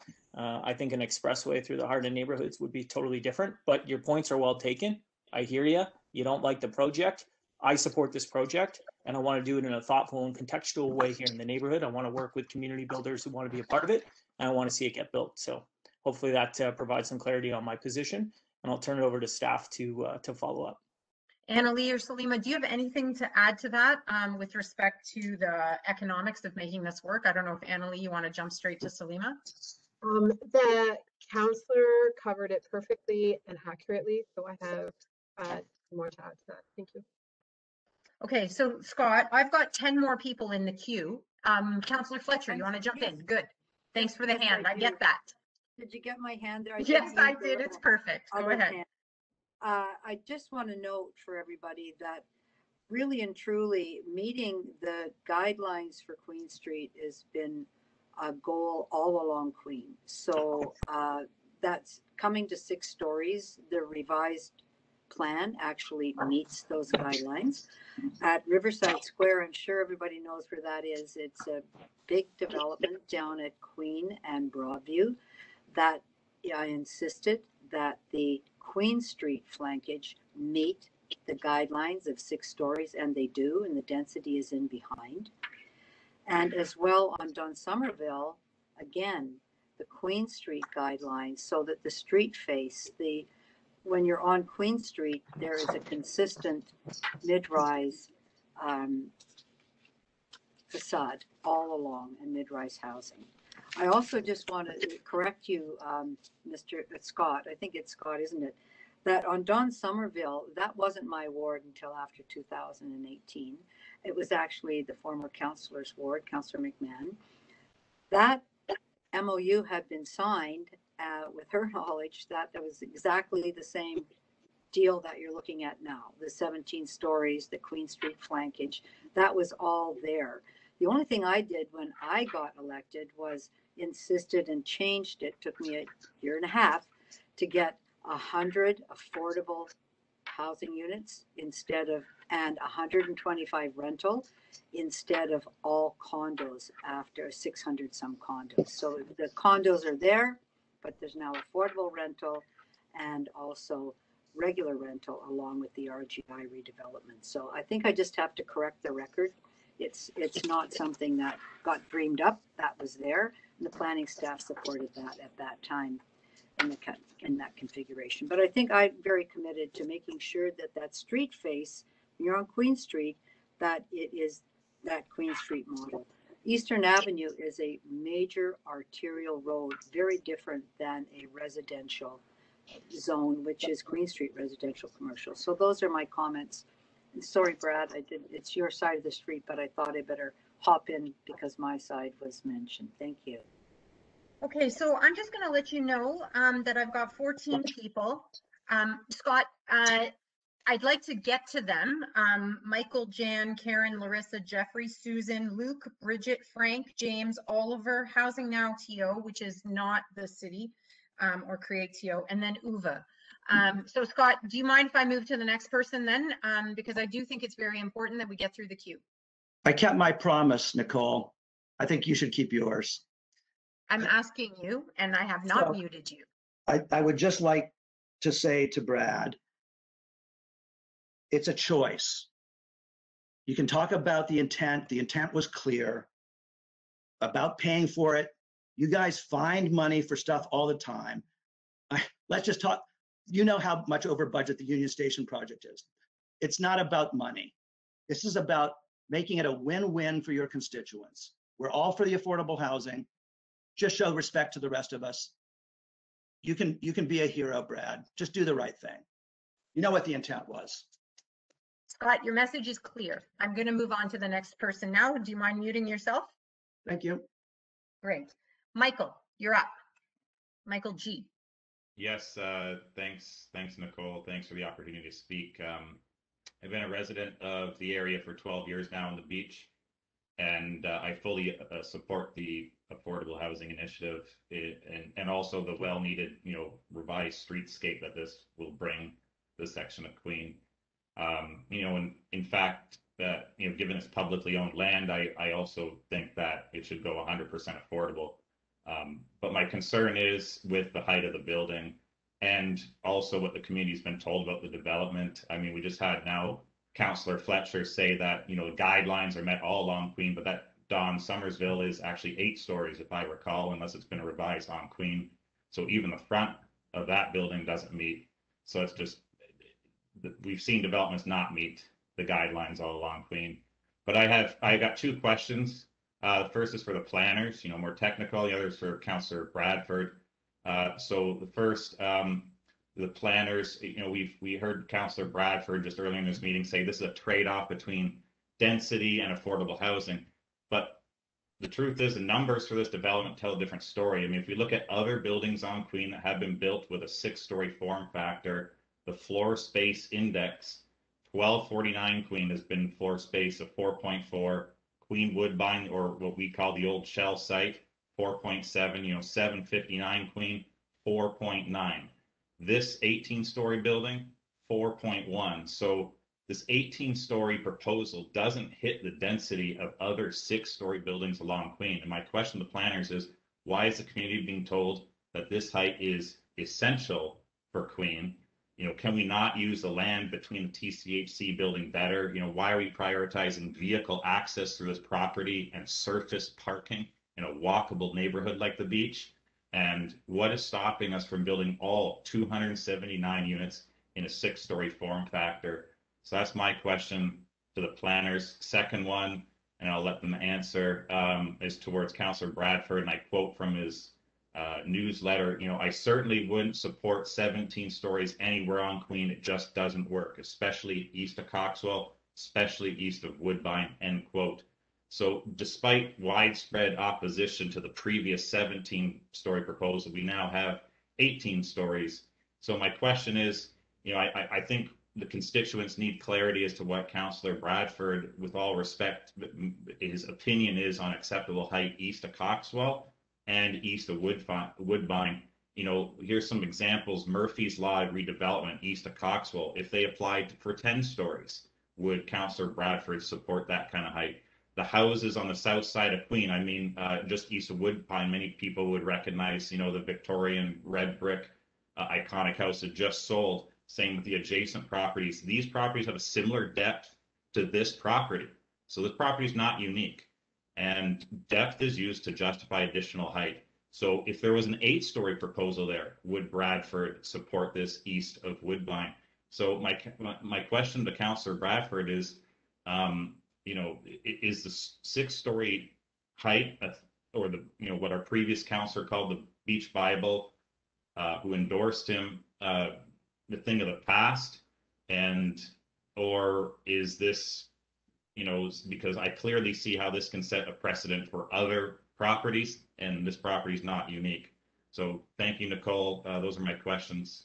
Great. Thanks We're for your going to get attention. Annalee. I'm going to ask on the city and CreateTO side and elected officials to please be efficient with your responses, so it will help us get through more participants. And as soon as you're done, Jan, you're up next.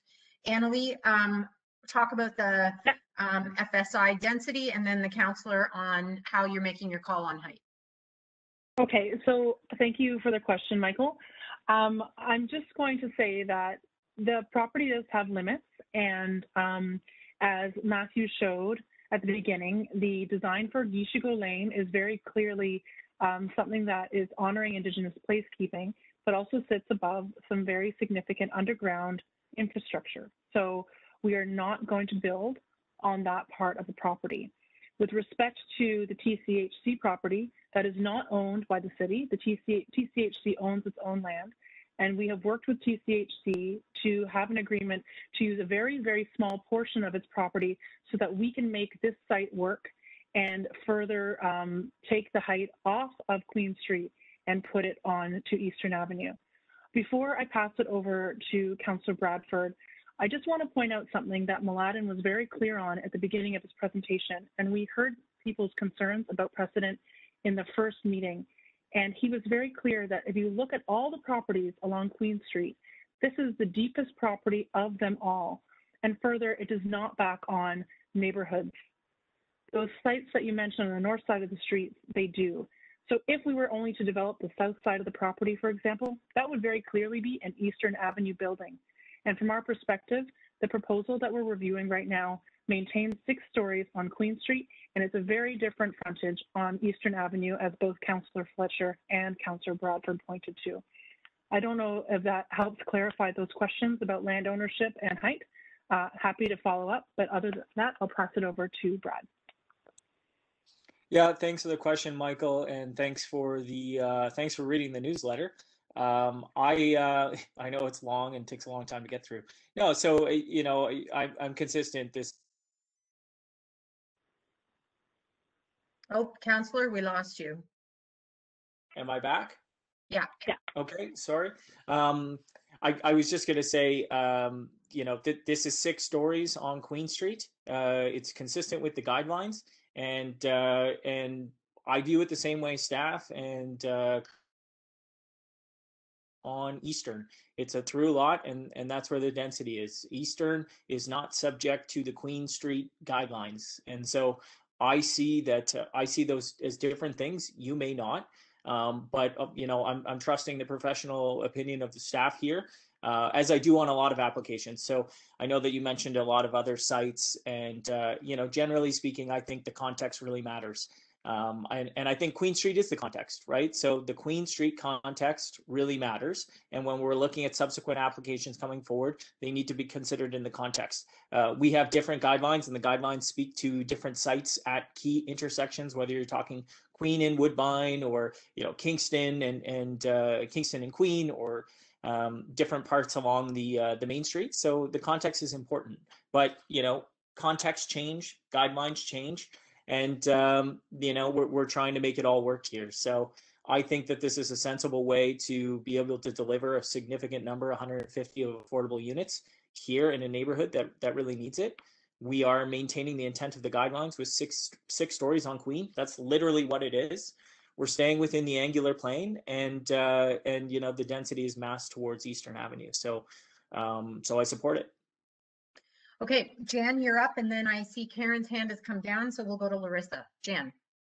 Hi, it's Jan. Can you hear me okay? Jan, sorry. Go ahead. That's okay, no problem. Okay, thanks. Thanks for the opportunity to speak. I've listened intently. So I'm actually opposed. I don't think it's responsible development in view of the height of the building. You've added a story, you've added a mechanical tower as well. We don't know the height of that, but I'm guessing it's a couple of stories. I don't think that the plan amendments are justified. I think Mladen said it was 12 meters is the current plan on Eastern Avenue, and I do use that as a rat way to get into the city. So I've always been looking at the height of buildings on Eastern Avenue, and I'm conscious that I think there aren't any buildings above 6 stories between Broadview and probably up to Main and going beyond on Kingston Road. So this would be completely out of place.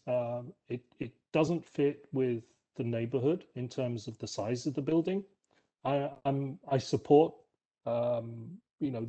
nature of the content of the building, of the people that are going to be living there. However, I don't think that the site, I think the site is unusually shaped. I said this in the December meeting. I mean, it's obvious that buying out or getting the space that's taken by the fast food outlet would make it easier to develop and perhaps lower.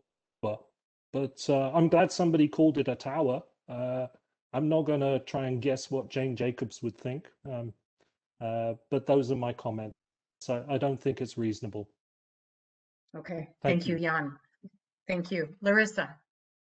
Hi, yes, I'd like to also oppose the project. I think I'm in support of mixed housing or low income housing. But I guess my biggest concern is if you're marketing as anyone can buy it, all of the mixed housing units are going to be on the lower, like 6 floors or so.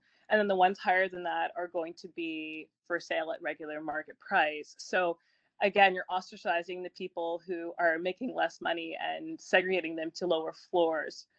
So I don't see how that's necessarily going to, I guess, integrate everyone anyways. So, and I think the biggest selling feature of these is going to be the lakefront or Lakeview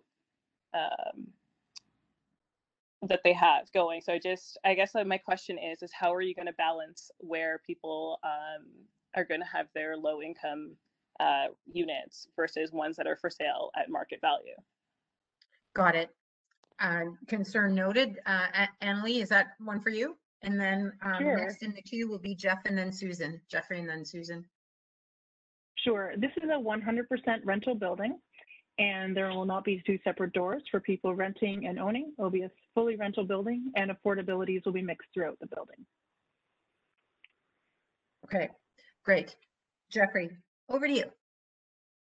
Well, thanks for taking my question. I'm a resident just north of Queen in the Beach Triangle area, and I think it's important to recognize that there are 2 separate issues here. The first one is what gets built at 1631 Queen, and we've heard a lot about that, and clearly a lot of considerations go into this.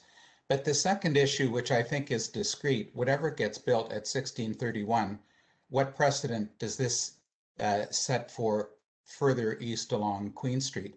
And I think in the interest of time, because people have talked about the first issue, I just want to acknowledge that Mladen made, I think, a pretty good start at explaining why this probably wouldn't be, or at least it might not be a precedent for the rest of Queen. But I would just ask 2 things. First of all, I guess maybe of Nicole, in the meeting summary, what we had from Mladen was his words plus 1 slide. If you could, for this, and it's a little bit hard to remember and to evaluate what he said, if you could please take particular care to expand what he said so that instead of a brief summary of what the precedent issue is, we actually have something that we can kind of sink our teeth in. And the one thing I can't remember from Mladen, whether or not he said that the arguments that he had advanced would kind of limit the height generally, or if he was specific enough to say that would limit the height, his arguments would result in a limiting of the height to 6 stories. So that's a request for the meeting notes. And secondly, I think it's important for posterity that assuming Mladen's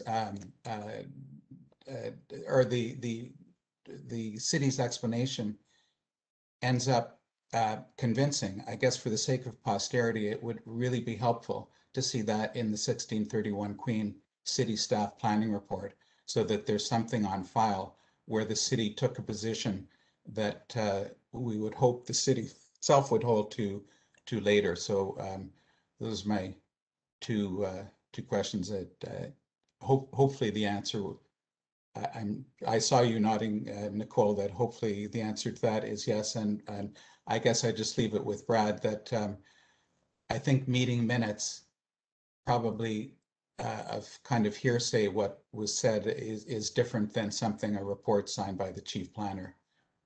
So I would just throw that out for consideration. Those are both super clear, and we'll find a way to do it. You said in the summary, the other thing is that we have these recordings transcribed, so we could also attach the transcription, but a summary is a little easier. So we'll endeavor, Matthew and I, to summarize, and Mladen can review, and so we'll have it in more than one place. And you saw the thumbs up from Brad there. Yeah, thank you. Thank you. Susan, you're up next. I saw Luke has dropped his hand in the queue, so after Susan, we'll have Birgit. Hi, thank you.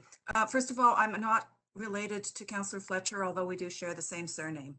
I have several quick questions. They'll be yes or no or 10-word answers. First is, are the 12 and 18 floor buildings separate, or are they connected? And also the residential piece on Queen, is it like all connected throughout, or are they actual separate buildings? Sony, you want to speak to that, because it's hard to tell. Yeah, that was the whole idea, was to make them 3 separate buildings and not one giant monstrosity of a building. So yeah, they're actually one building. There's one entry point along Eastern Avenue, serving the elevator core and corridors connecting all those units. Thank you. I love the look of the Kashigo Lane. I'm just wondering how snow clearing would work on it. So through to maintenance. Matthew, do you want to jump on that, or somebody from the city, in the Matthew from Truro, or somebody from the city thinking ahead to maintenance? I think Matthew Hickey got bumped out of the meeting, so I'm just trying to get him back in at the moment, but I can speak quickly to maintenance. So that would ultimately be worked out, I think, through the project agreement, and would be the responsibility of the proponent to ensure that the Kashigo Lane is maintained and snow cleared. Okay, thank you. I'm really impressed that there'd be 2 and 3 bedroom units, so they'd be family friendly. What school would children attend, and how full were those schools in 2019-20, acknowledging that COVID might affect current enrollment, and you probably don't actually have the current enrollments at your fingertips? What are you thinking from school, the impacts on schools, you guys? Mladen, you take this one. Sure. The schools have been circulated the application when it came in a couple weeks ago, so they are aware of the application and the future sort of number of residents moving into the area. So they can keep that in their sort of file and make considerations in the future based on the population growth in the area. Thank you. And my final question is the large parking lot on the south side of Eastern.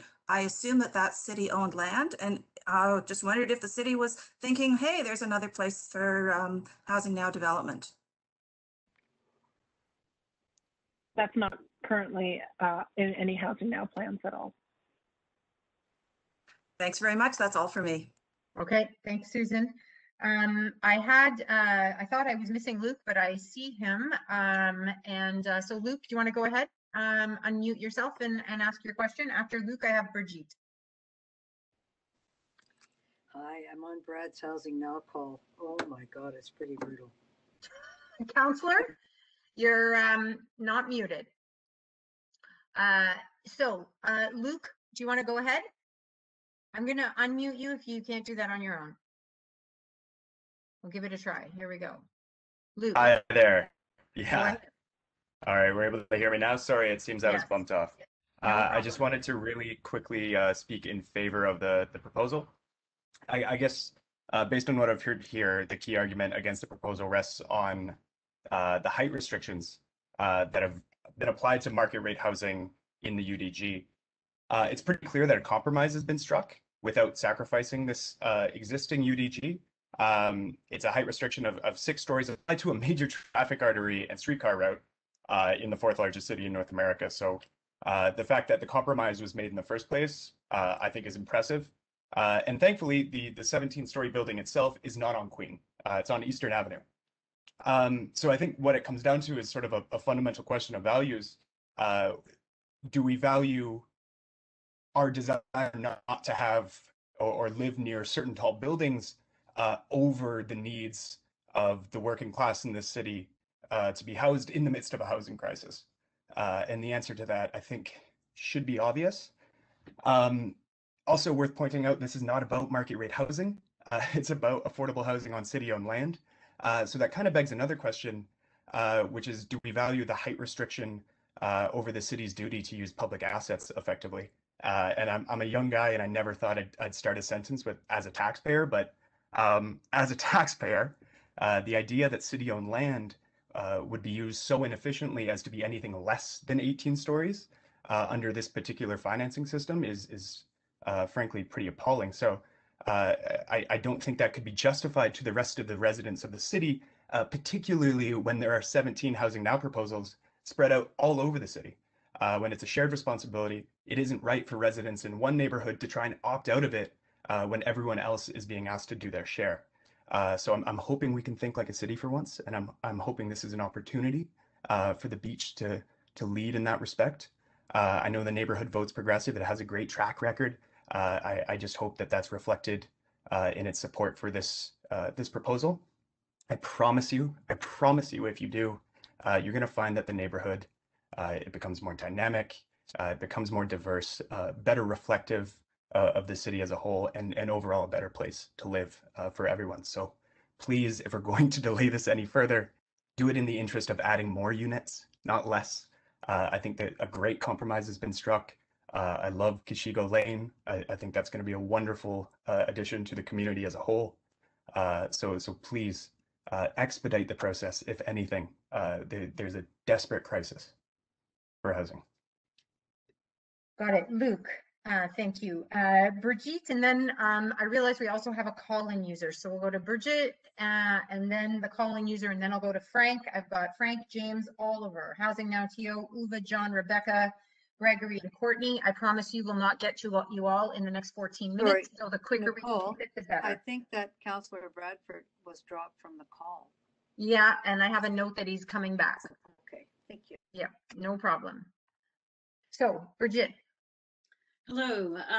Yes, my name is Birgit Seaver. I'm a beach resident and I am in support of the Housing Now program. However, I do have some concerns and I do realize there's sensitivities on all sides.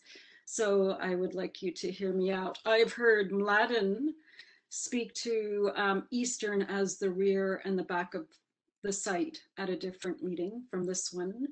And yes, Eastern is currently different characteristically from Queen, but Eastern is respectfully transforming rapidly from a vehicular artery to a community street.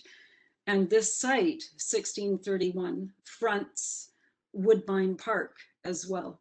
And so my interest is, how are we envisaging Eastern as a street that was not included in the urban design guidelines? We've got some feedback. I'll just make sure. It looks like I'm just going to mute somebody here. Birgit, Yeah. go ahead. Yeah, so I just would like to understand how we're thinking, how city planning is thinking of Eastern. I feel like it's an orphan at the moment. And absolutely, it is a fast-paced artery at present.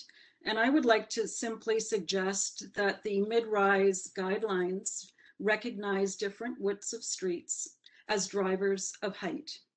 So height along Eastern, because Eastern is wider than Queen, would be higher, and it could be potentially as high as 11 stories. I don't actually know the width of Eastern Avenue, which would still be a mid-rise. 18 stories is a high-rise, and it's got 2 stories of penthouse, well, the equivalent of 2 stories of penthouse stacked up against Eastern Avenue. And I tend to agree that it's a dangerous precedent, and I actually think that I'm not against height, but I do worry about a 17-story building fronting Eastern Avenue. And when I think about Jane Jacobs, I think that she probably wouldn't have any concerns about having something that's still within the mid-rise range based on the width of Eastern Avenue, but I do think that she would challenge something that's 17 stories high. I really appreciated Sunny Ray's comment about reimagining Eastern. I realize that there's a mandate that Housing Now has, and we are trying to get as much affordable housing on this particular site, but I also feel strongly that we need to take care of our urban development and not just have one driver drive the bus in terms of the solution. And so I would suggest that, and I would like to ask, does planning have a visioning study or a study for development along Eastern Avenue? And has that been made public at the Thanks, moment? Bridget. We'll go to the call-in user after, but somebody from planning, Annalie or Mladen, you want to take, what's the city planning thinking on Sure. Eastern? I just want to clear up, you know, the first meeting was a meeting when we were really at the very beginning of the design. So we heard a lot at that first meeting, and I hope, and you did acknowledge that you've seen some changes from it. Now we have a knowledge that there'll be a front door on Eastern Avenue, that the tower will be entered from Eastern Avenue. And there's also a new street section for Eastern Avenue, which was included in the first public meeting. And for brevity, we've kind of de-emphasized some of the deep detail. But I mean, we can speak to that section. Audrey is here, and she is the landscape architect, and she can speak to it. But we are looking at a cycle track, a cycle lane, double row of trees, and a generous public realm on Eastern. We'll be one of the first developments to build that out. I think she's asking about what you're thinking about the heights along Eastern, just generally, not just this building. Like, what's the vision of city planning for Eastern in general?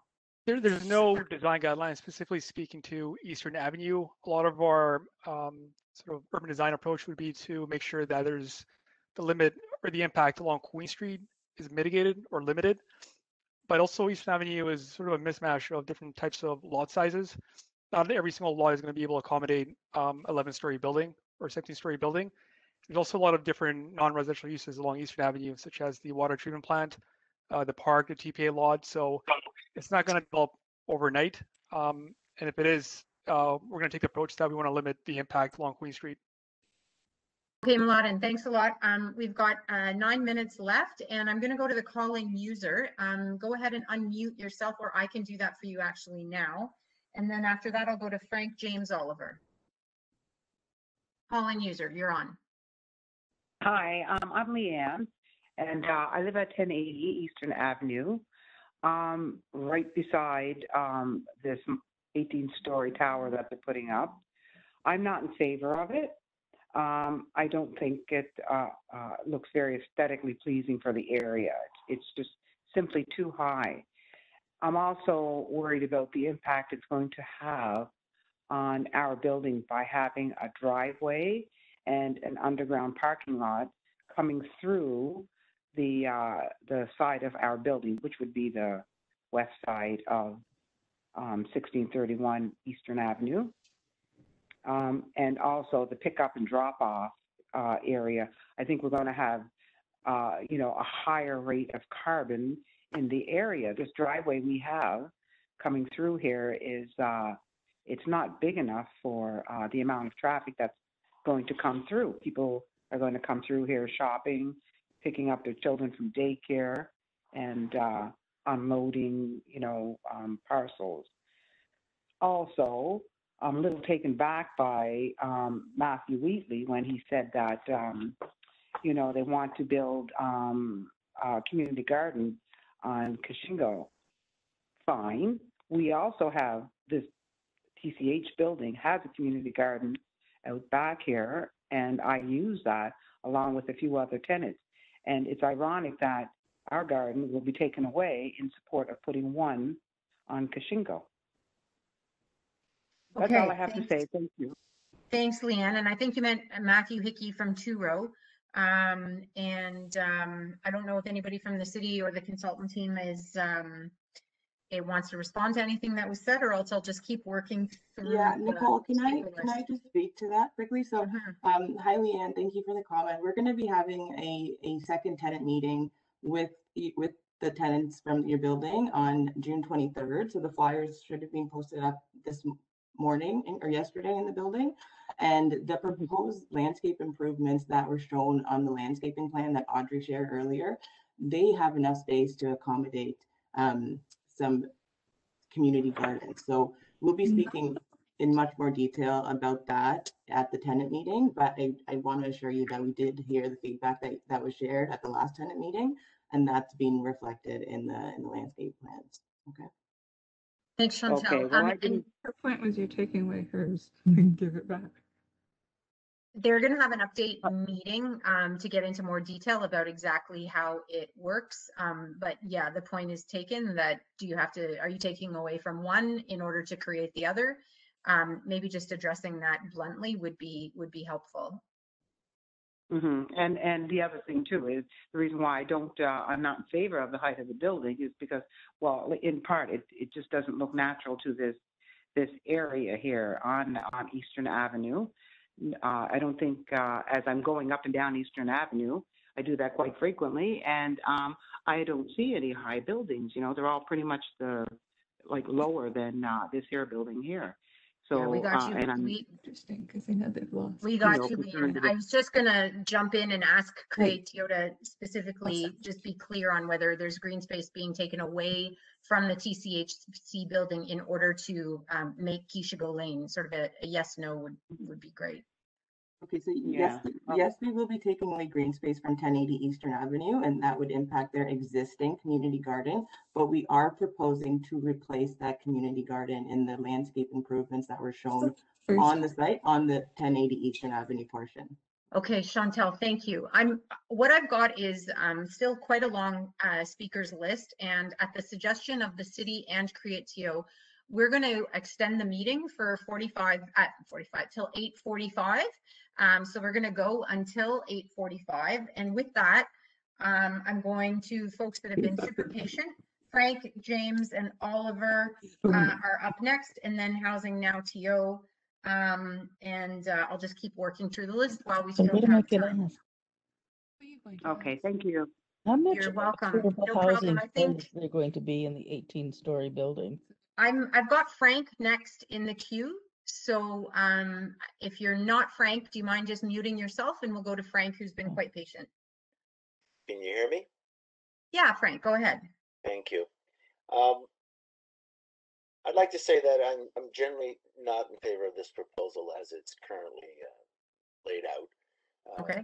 I fully support what Scott said at the start, that there are ways and means to make this work for the affordable housing component at 100%, I think. I think he's quite correct to point out this is a money issue.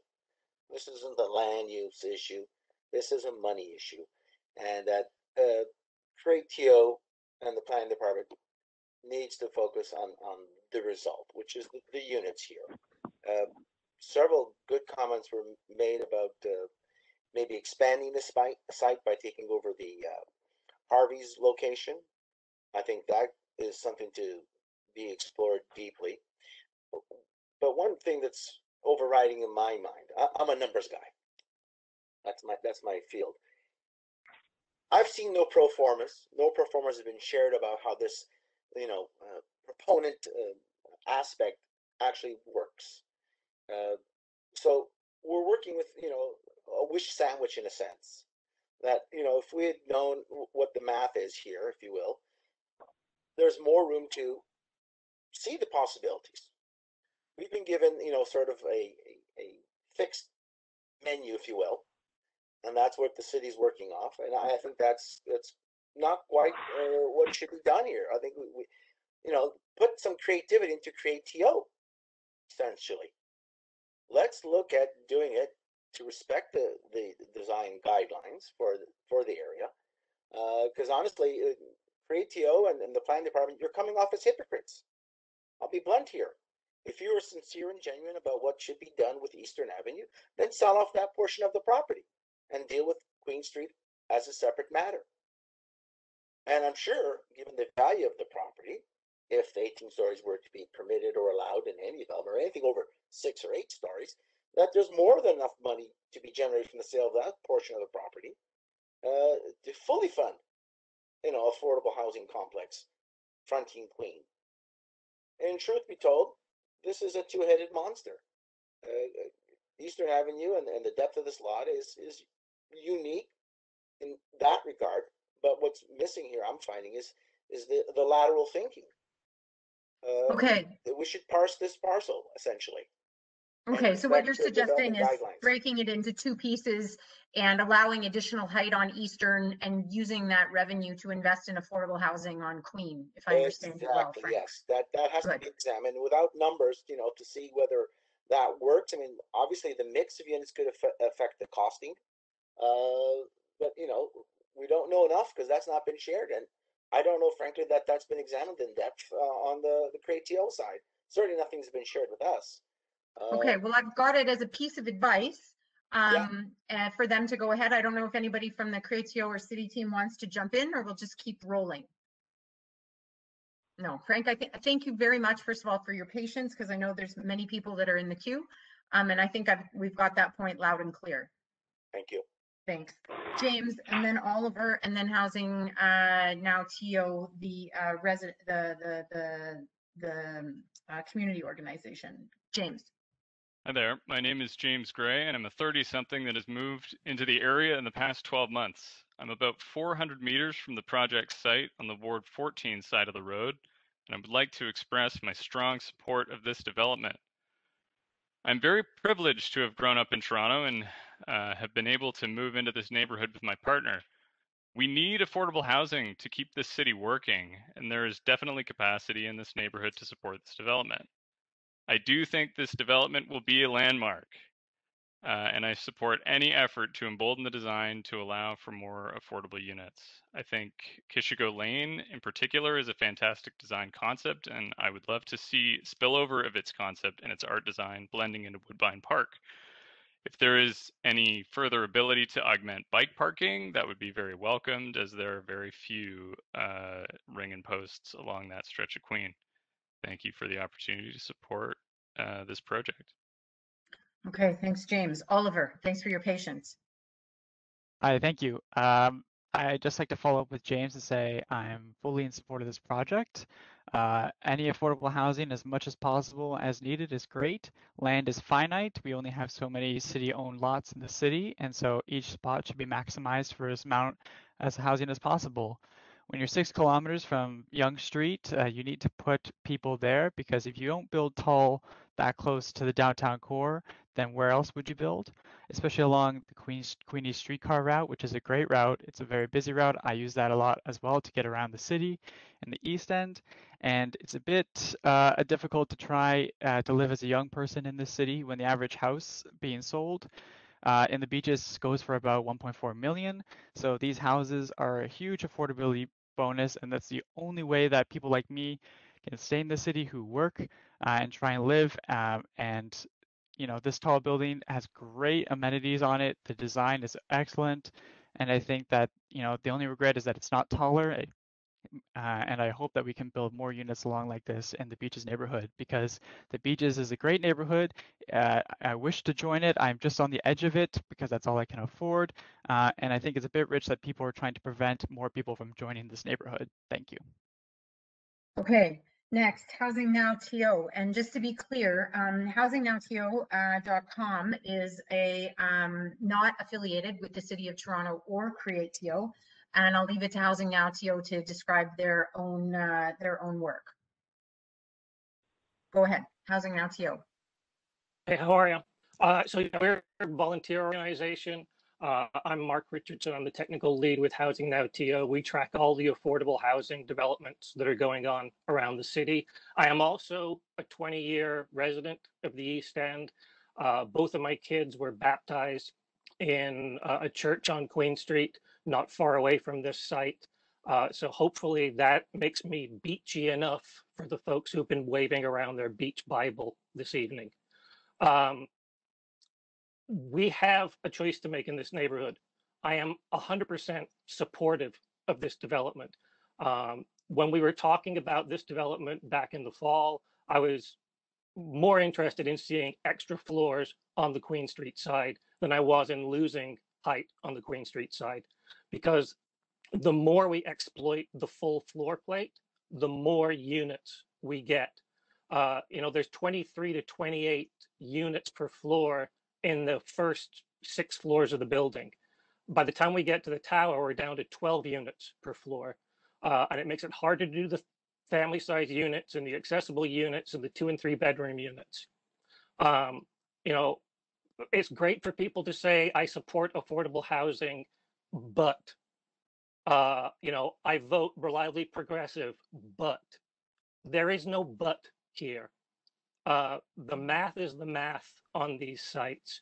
My question specifically, just to give this site some context, is for CreateTO or city planning. There is another Housing Now site that is in the Cabbagetown Heritage Conservation District that is next door to Victorian houses. Could the staff please tell us how tall that Sherburne Street site is for Housing Now? That's my only question. Thank you. Yes, that is a 26-story building. Okay, thank you. Karen, I had you in my queue way back when in number 4. You must have been bumped and came back. So I'm going to go Karen, and then I've got Uva, John, Rebecca, Gregory, Courtney, Mary, Vanessa, and Brian. We'll see how many people we get through in the next 10 minutes. Karen, go ahead. Hi, can you hear me? Yes. Okay, I just have a quick question. How many accessible units are there that will be available? Great, quick answer. 20% of the affordable units will be accessible, and then 15% of the market units will be accessible. I don't have the actual math on that in front of me. Well, we could do the math. It's 200 and something units, right? Yeah. Yeah. But it Okay. depends on the affordability unit. Okay, so we've got a percentage right now, Karen. Do you need the number? And if so, can we go to the next person and then we'll come back? Yeah, a number would be nice. You can come back to me afterwards. Okay, great. Maybe we can do a quick calculation and we'll come back to you. Uva, you're next. Hello, can you hear me? Yes, no problem. I'm Uva Semrau. I'm the past president of the Beach and East Toronto Historical Society, and I'm speaking on behalf of the board.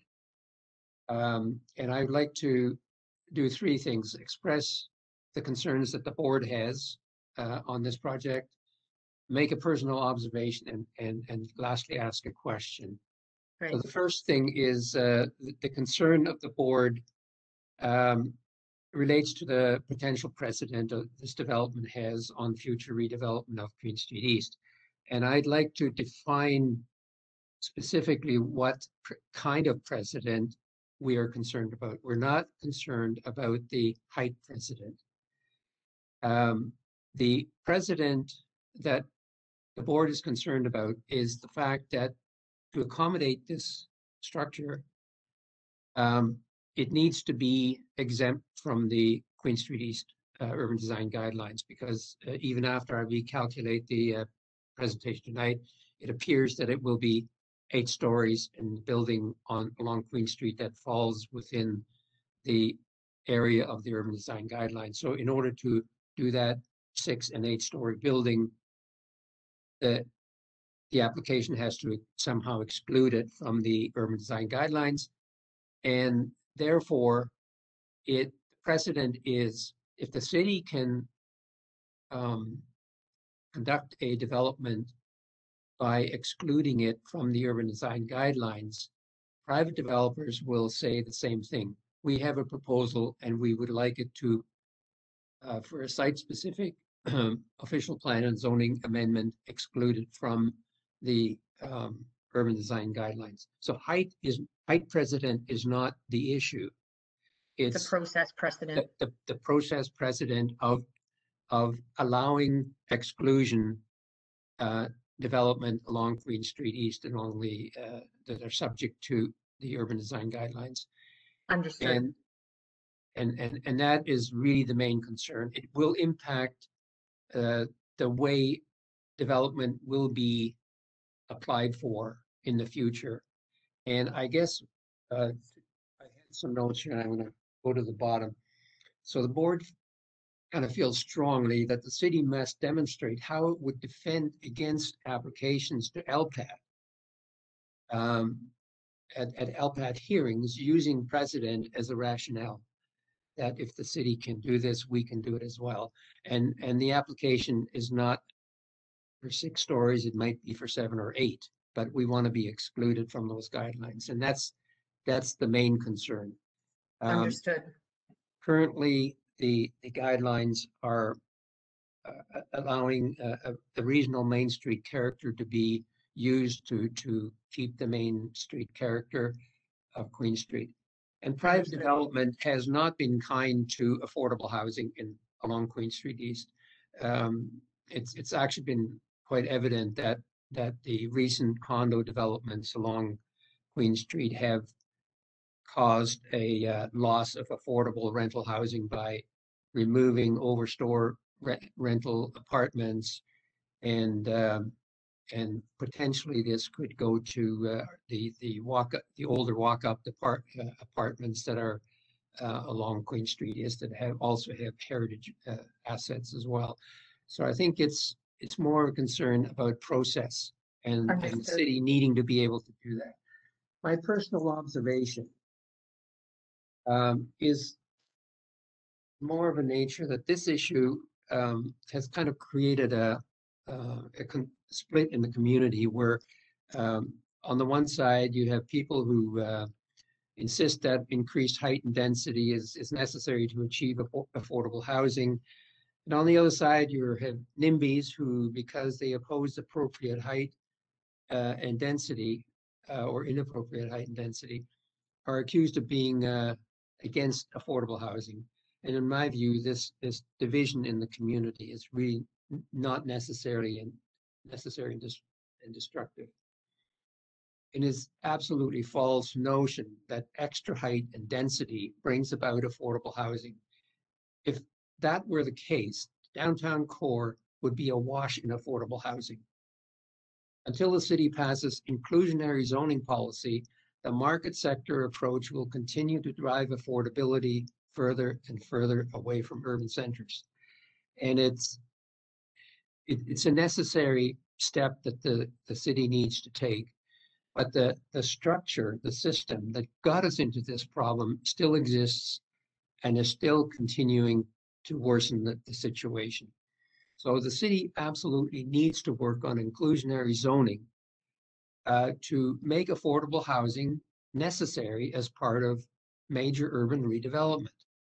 And that's the only way to solve the long-term problem of this. So we support this, but I think the city needs to actually do more in a planning sense than just sort of do these interim public supported housing projects.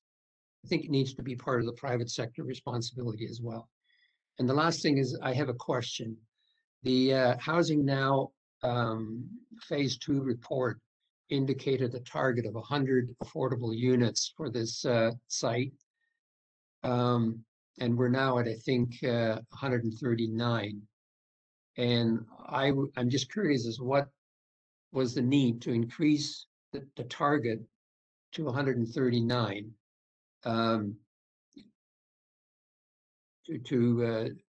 to build this facility. I think 100 units, if that was the target, then perhaps the mass of the building could be reduced. I don't know why it needed to be increased to 139 beyond the target. Okay, that's a clear question. CreateTO or the city want to speak to the increase in the number of affordable units, the target there, and then after that, Chantel, I'll ask you, do you have to jump in with the number on the number of accessible units? And then after that, I'm going to hand it over to Councillor Bradford. We said we would extend the meeting by 15 minutes. We unfortunately will not get to everybody in the queue, but I know he wants to give some closing remarks. And we will make sure that you all have Lauden's email address as well as contact information for the others who you may want to contact. So let's go first on who's the best to speak to the increase in the number of affordable units from 100 to 139. Chantel. Okay. Chantel, please. Great. Okay, The target of 139 is based on a 50% target of affordability. The minimum requirement would be 1/3 of all of the units be affordable rental. So I think that's where the disconnect was coming from in the report. So the 100 is the 1/3 as the minimum, and the 139 is the target, which is 50%. Okay, great. Do you have the number on the number of accessible units just for Karen before we hand it over to Councillor Bradford? Yes, so similarly, based on a 50% target of affordable units, 28 of those would be affordable accessible units, and then 21 of those would be affordable market units. I'm sorry, accessible market units. Okay, so 49 in total. Correct. Great. Okay. Nicole, I don't want to argue about this, but I think the phase 2 report did say 200 affordable units with 50% at 100. So I still don't know where it got increased. Uwe, I'll just jump in. When we went forward with the phase 2 report, we also considered the potential of having ownership units on the site. So it's actually fantastic news that we are targeting a 100% rental building, and as such, the ratios changed. But in fact, one thing that's come is that the building is been refined to meet the guidelines that we've been discussing, the ones that I know are up for debate here, but we've been trying to work within that angular plane to create a building that has enough units that can make this work and support a significant number of new affordable rental units. Okay, thanks, Annalee. I'm going to turn it to Councillor Bradford. And what I'd like to say just in wrapping up is we will write up a summary from today. And we know that there will be many outstanding questions and comments. We will make sure you get the contact information of the appropriate people to be able to ask those questions to. As facilitators of many public processes, it's clear that what we have is the burden of trying to find common ground among multiple points of view. And there are choices and consequences with those choices. And I think we've heard people both supportive and against the development here. And I think the councillors and the staff from CreateTO and the city have been hearing all of that. So we will write that up, and it is this kind of healthy public participation that makes our city work. So Councillor Bradford, over to you for some last remarks, and then we will be wrapping up for now. Great, and I apologize for the technical difficulties. My WebEx crashed, my Skype crashed, trying to get the computer back on. So I'm sorry, I will watch the tape, and I know my team's on the line taking notes, and we'll get the summary from our consultants. But thanks for everyone for being on the line, and we still have a lot of folks with us. I think that's very good. It's very healthy. We've had a lot of great feedback tonight. You know, reflecting on where we were with our first meeting last year, we've seen a significant evolution from what we heard in that meeting. You know, many of you were there, but if you've been following, we have the resolution of 6 stories on Queen now. There's been tremendous progress on Kishigo Lane, the work on building a brand new childcare center here. I think the fact that we're going to have a 100% rental building. Something that we didn't talk about was all of the environmental standards above the building code that we're going to be realizing here, which I know is very important for our community. So I'd encourage you to keep giving us your detailed feedback and suggestions, because it really helps. Yue's comments right there at the end that I caught about inclusionary zoning. The city has been doing work on that for years. We had a change in the provincial government in 2018, as most of us are aware of, and they actually rolled back the progress on inclusionary zoning. They changed it, and as a result, the city has had to revise its position with the new provincial framework around inclusionary zoning, or IZ. Yue is absolutely right. We need to get that. We need to push for as much inclusionary zoning in these projects as possible. Until we have the regs and the permissions from the province, we're not able to do that, but it's very top of mind. It's something that our city planning staff have been working on for many years under the old regulations, and since going forward under the new ones. And you're absolutely right. Like on market buildings, that's what we're going to need in order to preserve affordability in our city, which is ultimately about livability and sustainability, places for your kids, places for your parents, places for Torontonians, because this city, and particularly our part of town, there's such an affordability crisis. So I think also Yui's comments there at the end, just about the divisiveness, the way that this thing gets torqued. Do you want affordable housing or not? Are you okay with density? Are we building skyscrapers? It's going to be okay. We're going to be okay. We're going to go through this. We're going to work on it together. There are going to be different views. People are passionate. Some folks will be angry on both sides of this discussion, but we will get through it. We are going to have a fantastic project here. It really is going to be something special. And I think that at the end of it, something that we're all going to feel good about and something that we can be proud of. So the last thing I would say is Jeff's comments about the precedent piece. Thank you, Jeff, for raising that. It's very good advice for staff and for all of us to hear. We do need to be thoughtful of that, and we can do what we can to capture that feedback, as Nicole mentioned as well. So the precedent piece, respecting the 6-story guidelines on Queen, it's something that's top of mind for staff. It's been reiterated by certainly half of the comments here tonight and in the hundreds of pieces of correspondence. So thank you for sharing that. We have to build housing for people.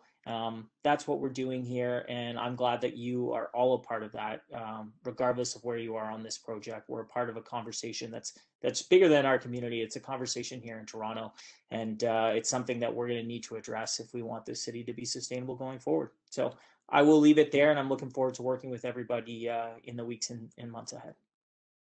Good night, everybody. Thanks for coming. Thank you. Good night. Night.